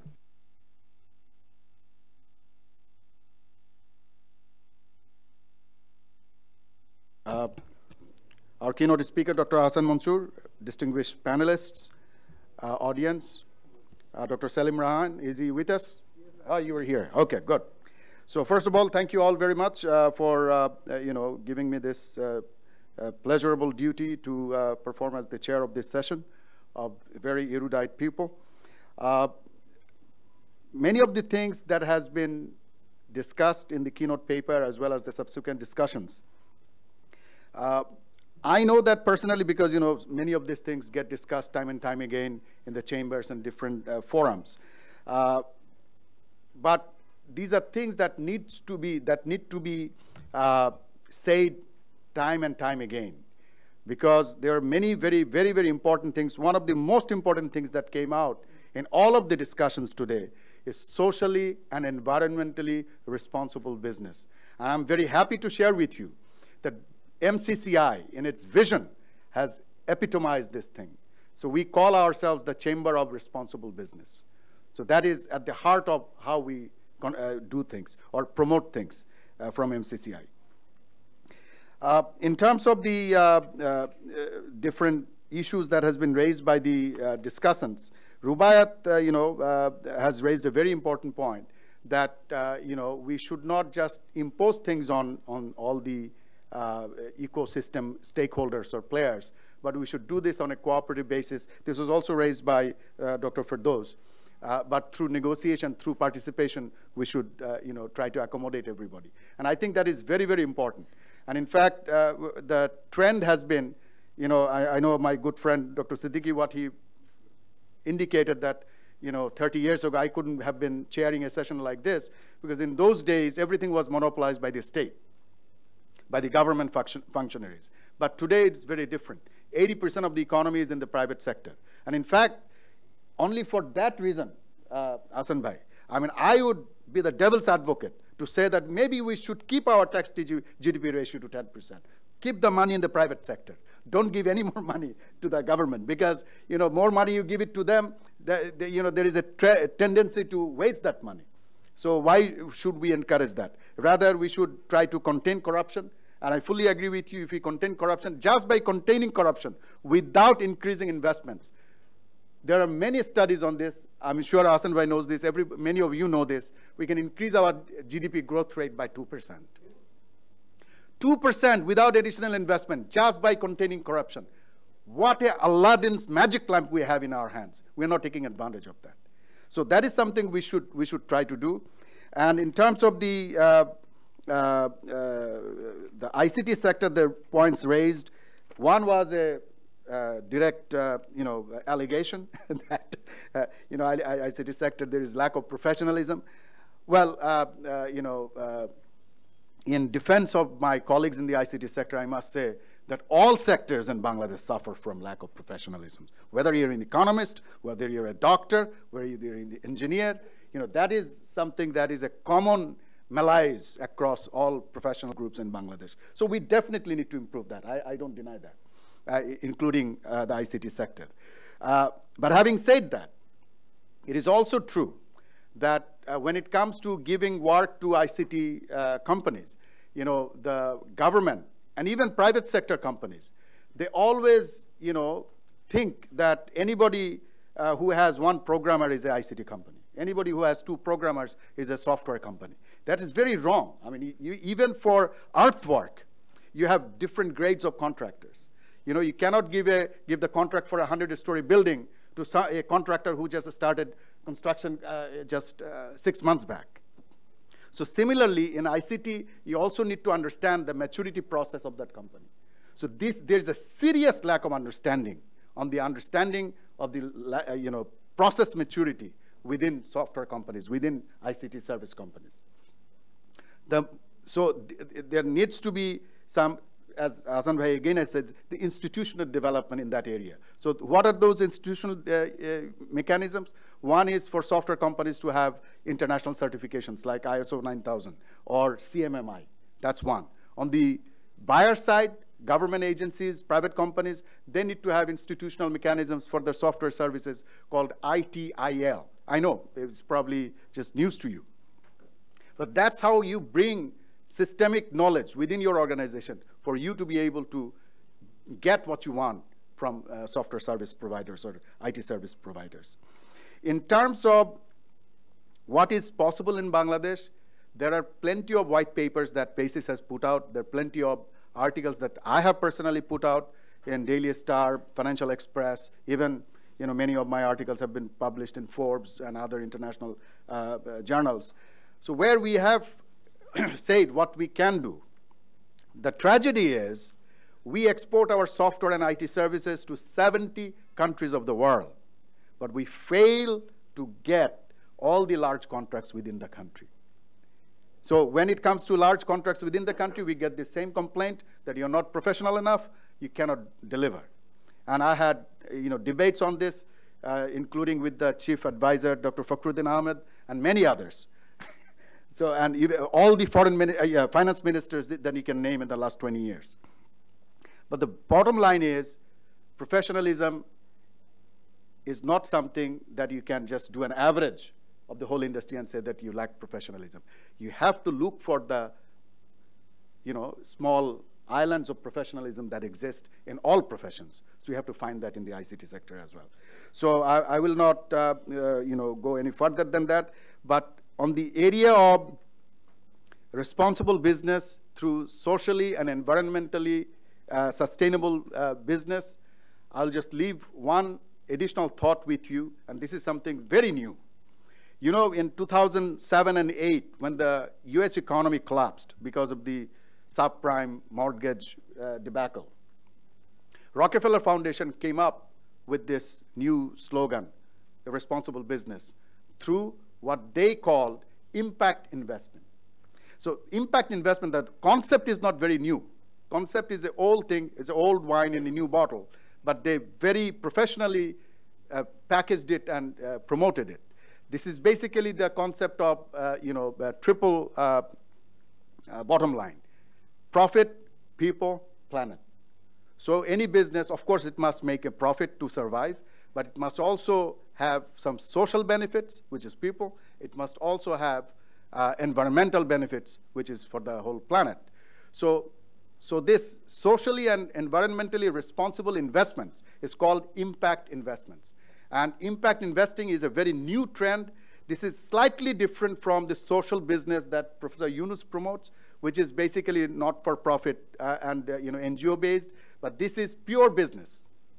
This is pure business with those additional two bottom lines in addition to profit. And I'm very happy to share with you that in Bangladesh, we are trying to make ground in that area. The global flag bearer in impact investing is an organization called Impact Investment Exchange out of Singapore, which was set up under Rockefeller grant, by the way, Rockefeller Foundation grant. I am an advisor on their global advisory board, and we are also setting up a branch in Bangladesh. In addition to that, Mr. Arastu Khan, the former Planning Commission member who is currently the chairman of Islami Bank, they have taken an initiative also to do impact investments in Bangladesh through another very large local corporate. So this is the thing that, we need to focus. Whenever we focus on business, we have to focus on all these three things. Let us not just talk about profit alone. And there has to be better enforcement of the rules and regulations. All the good rules and regulations are there, but enforcement is not there. So we have to help the government make better enforcement. So thank you all very much for staying with us this afternoon after a heavy lunch, which I missed. But in any case, we welcome you all to some tea and coffee, I suppose. So thank you. Thank you very much.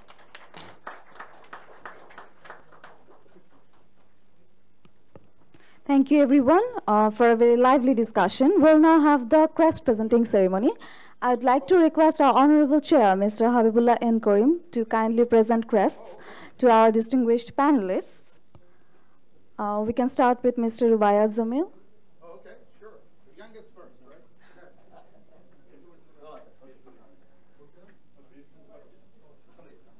Rubaiyat, session.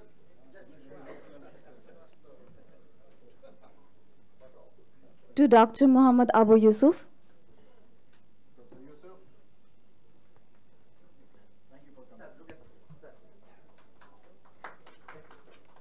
To Dr. Monzur Hossain.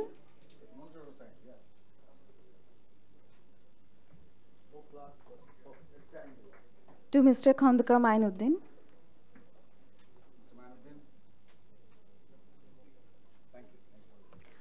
To Dr. Farazi Binti Firdaus.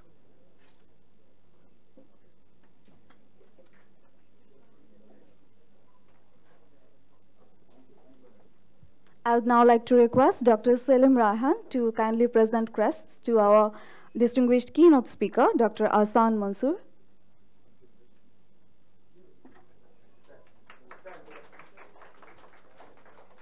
And now I would like to request Dr. Selim Raihan to present crest to Mr. Habibullah and Karim. Thank you, everyone. That is the end of this session.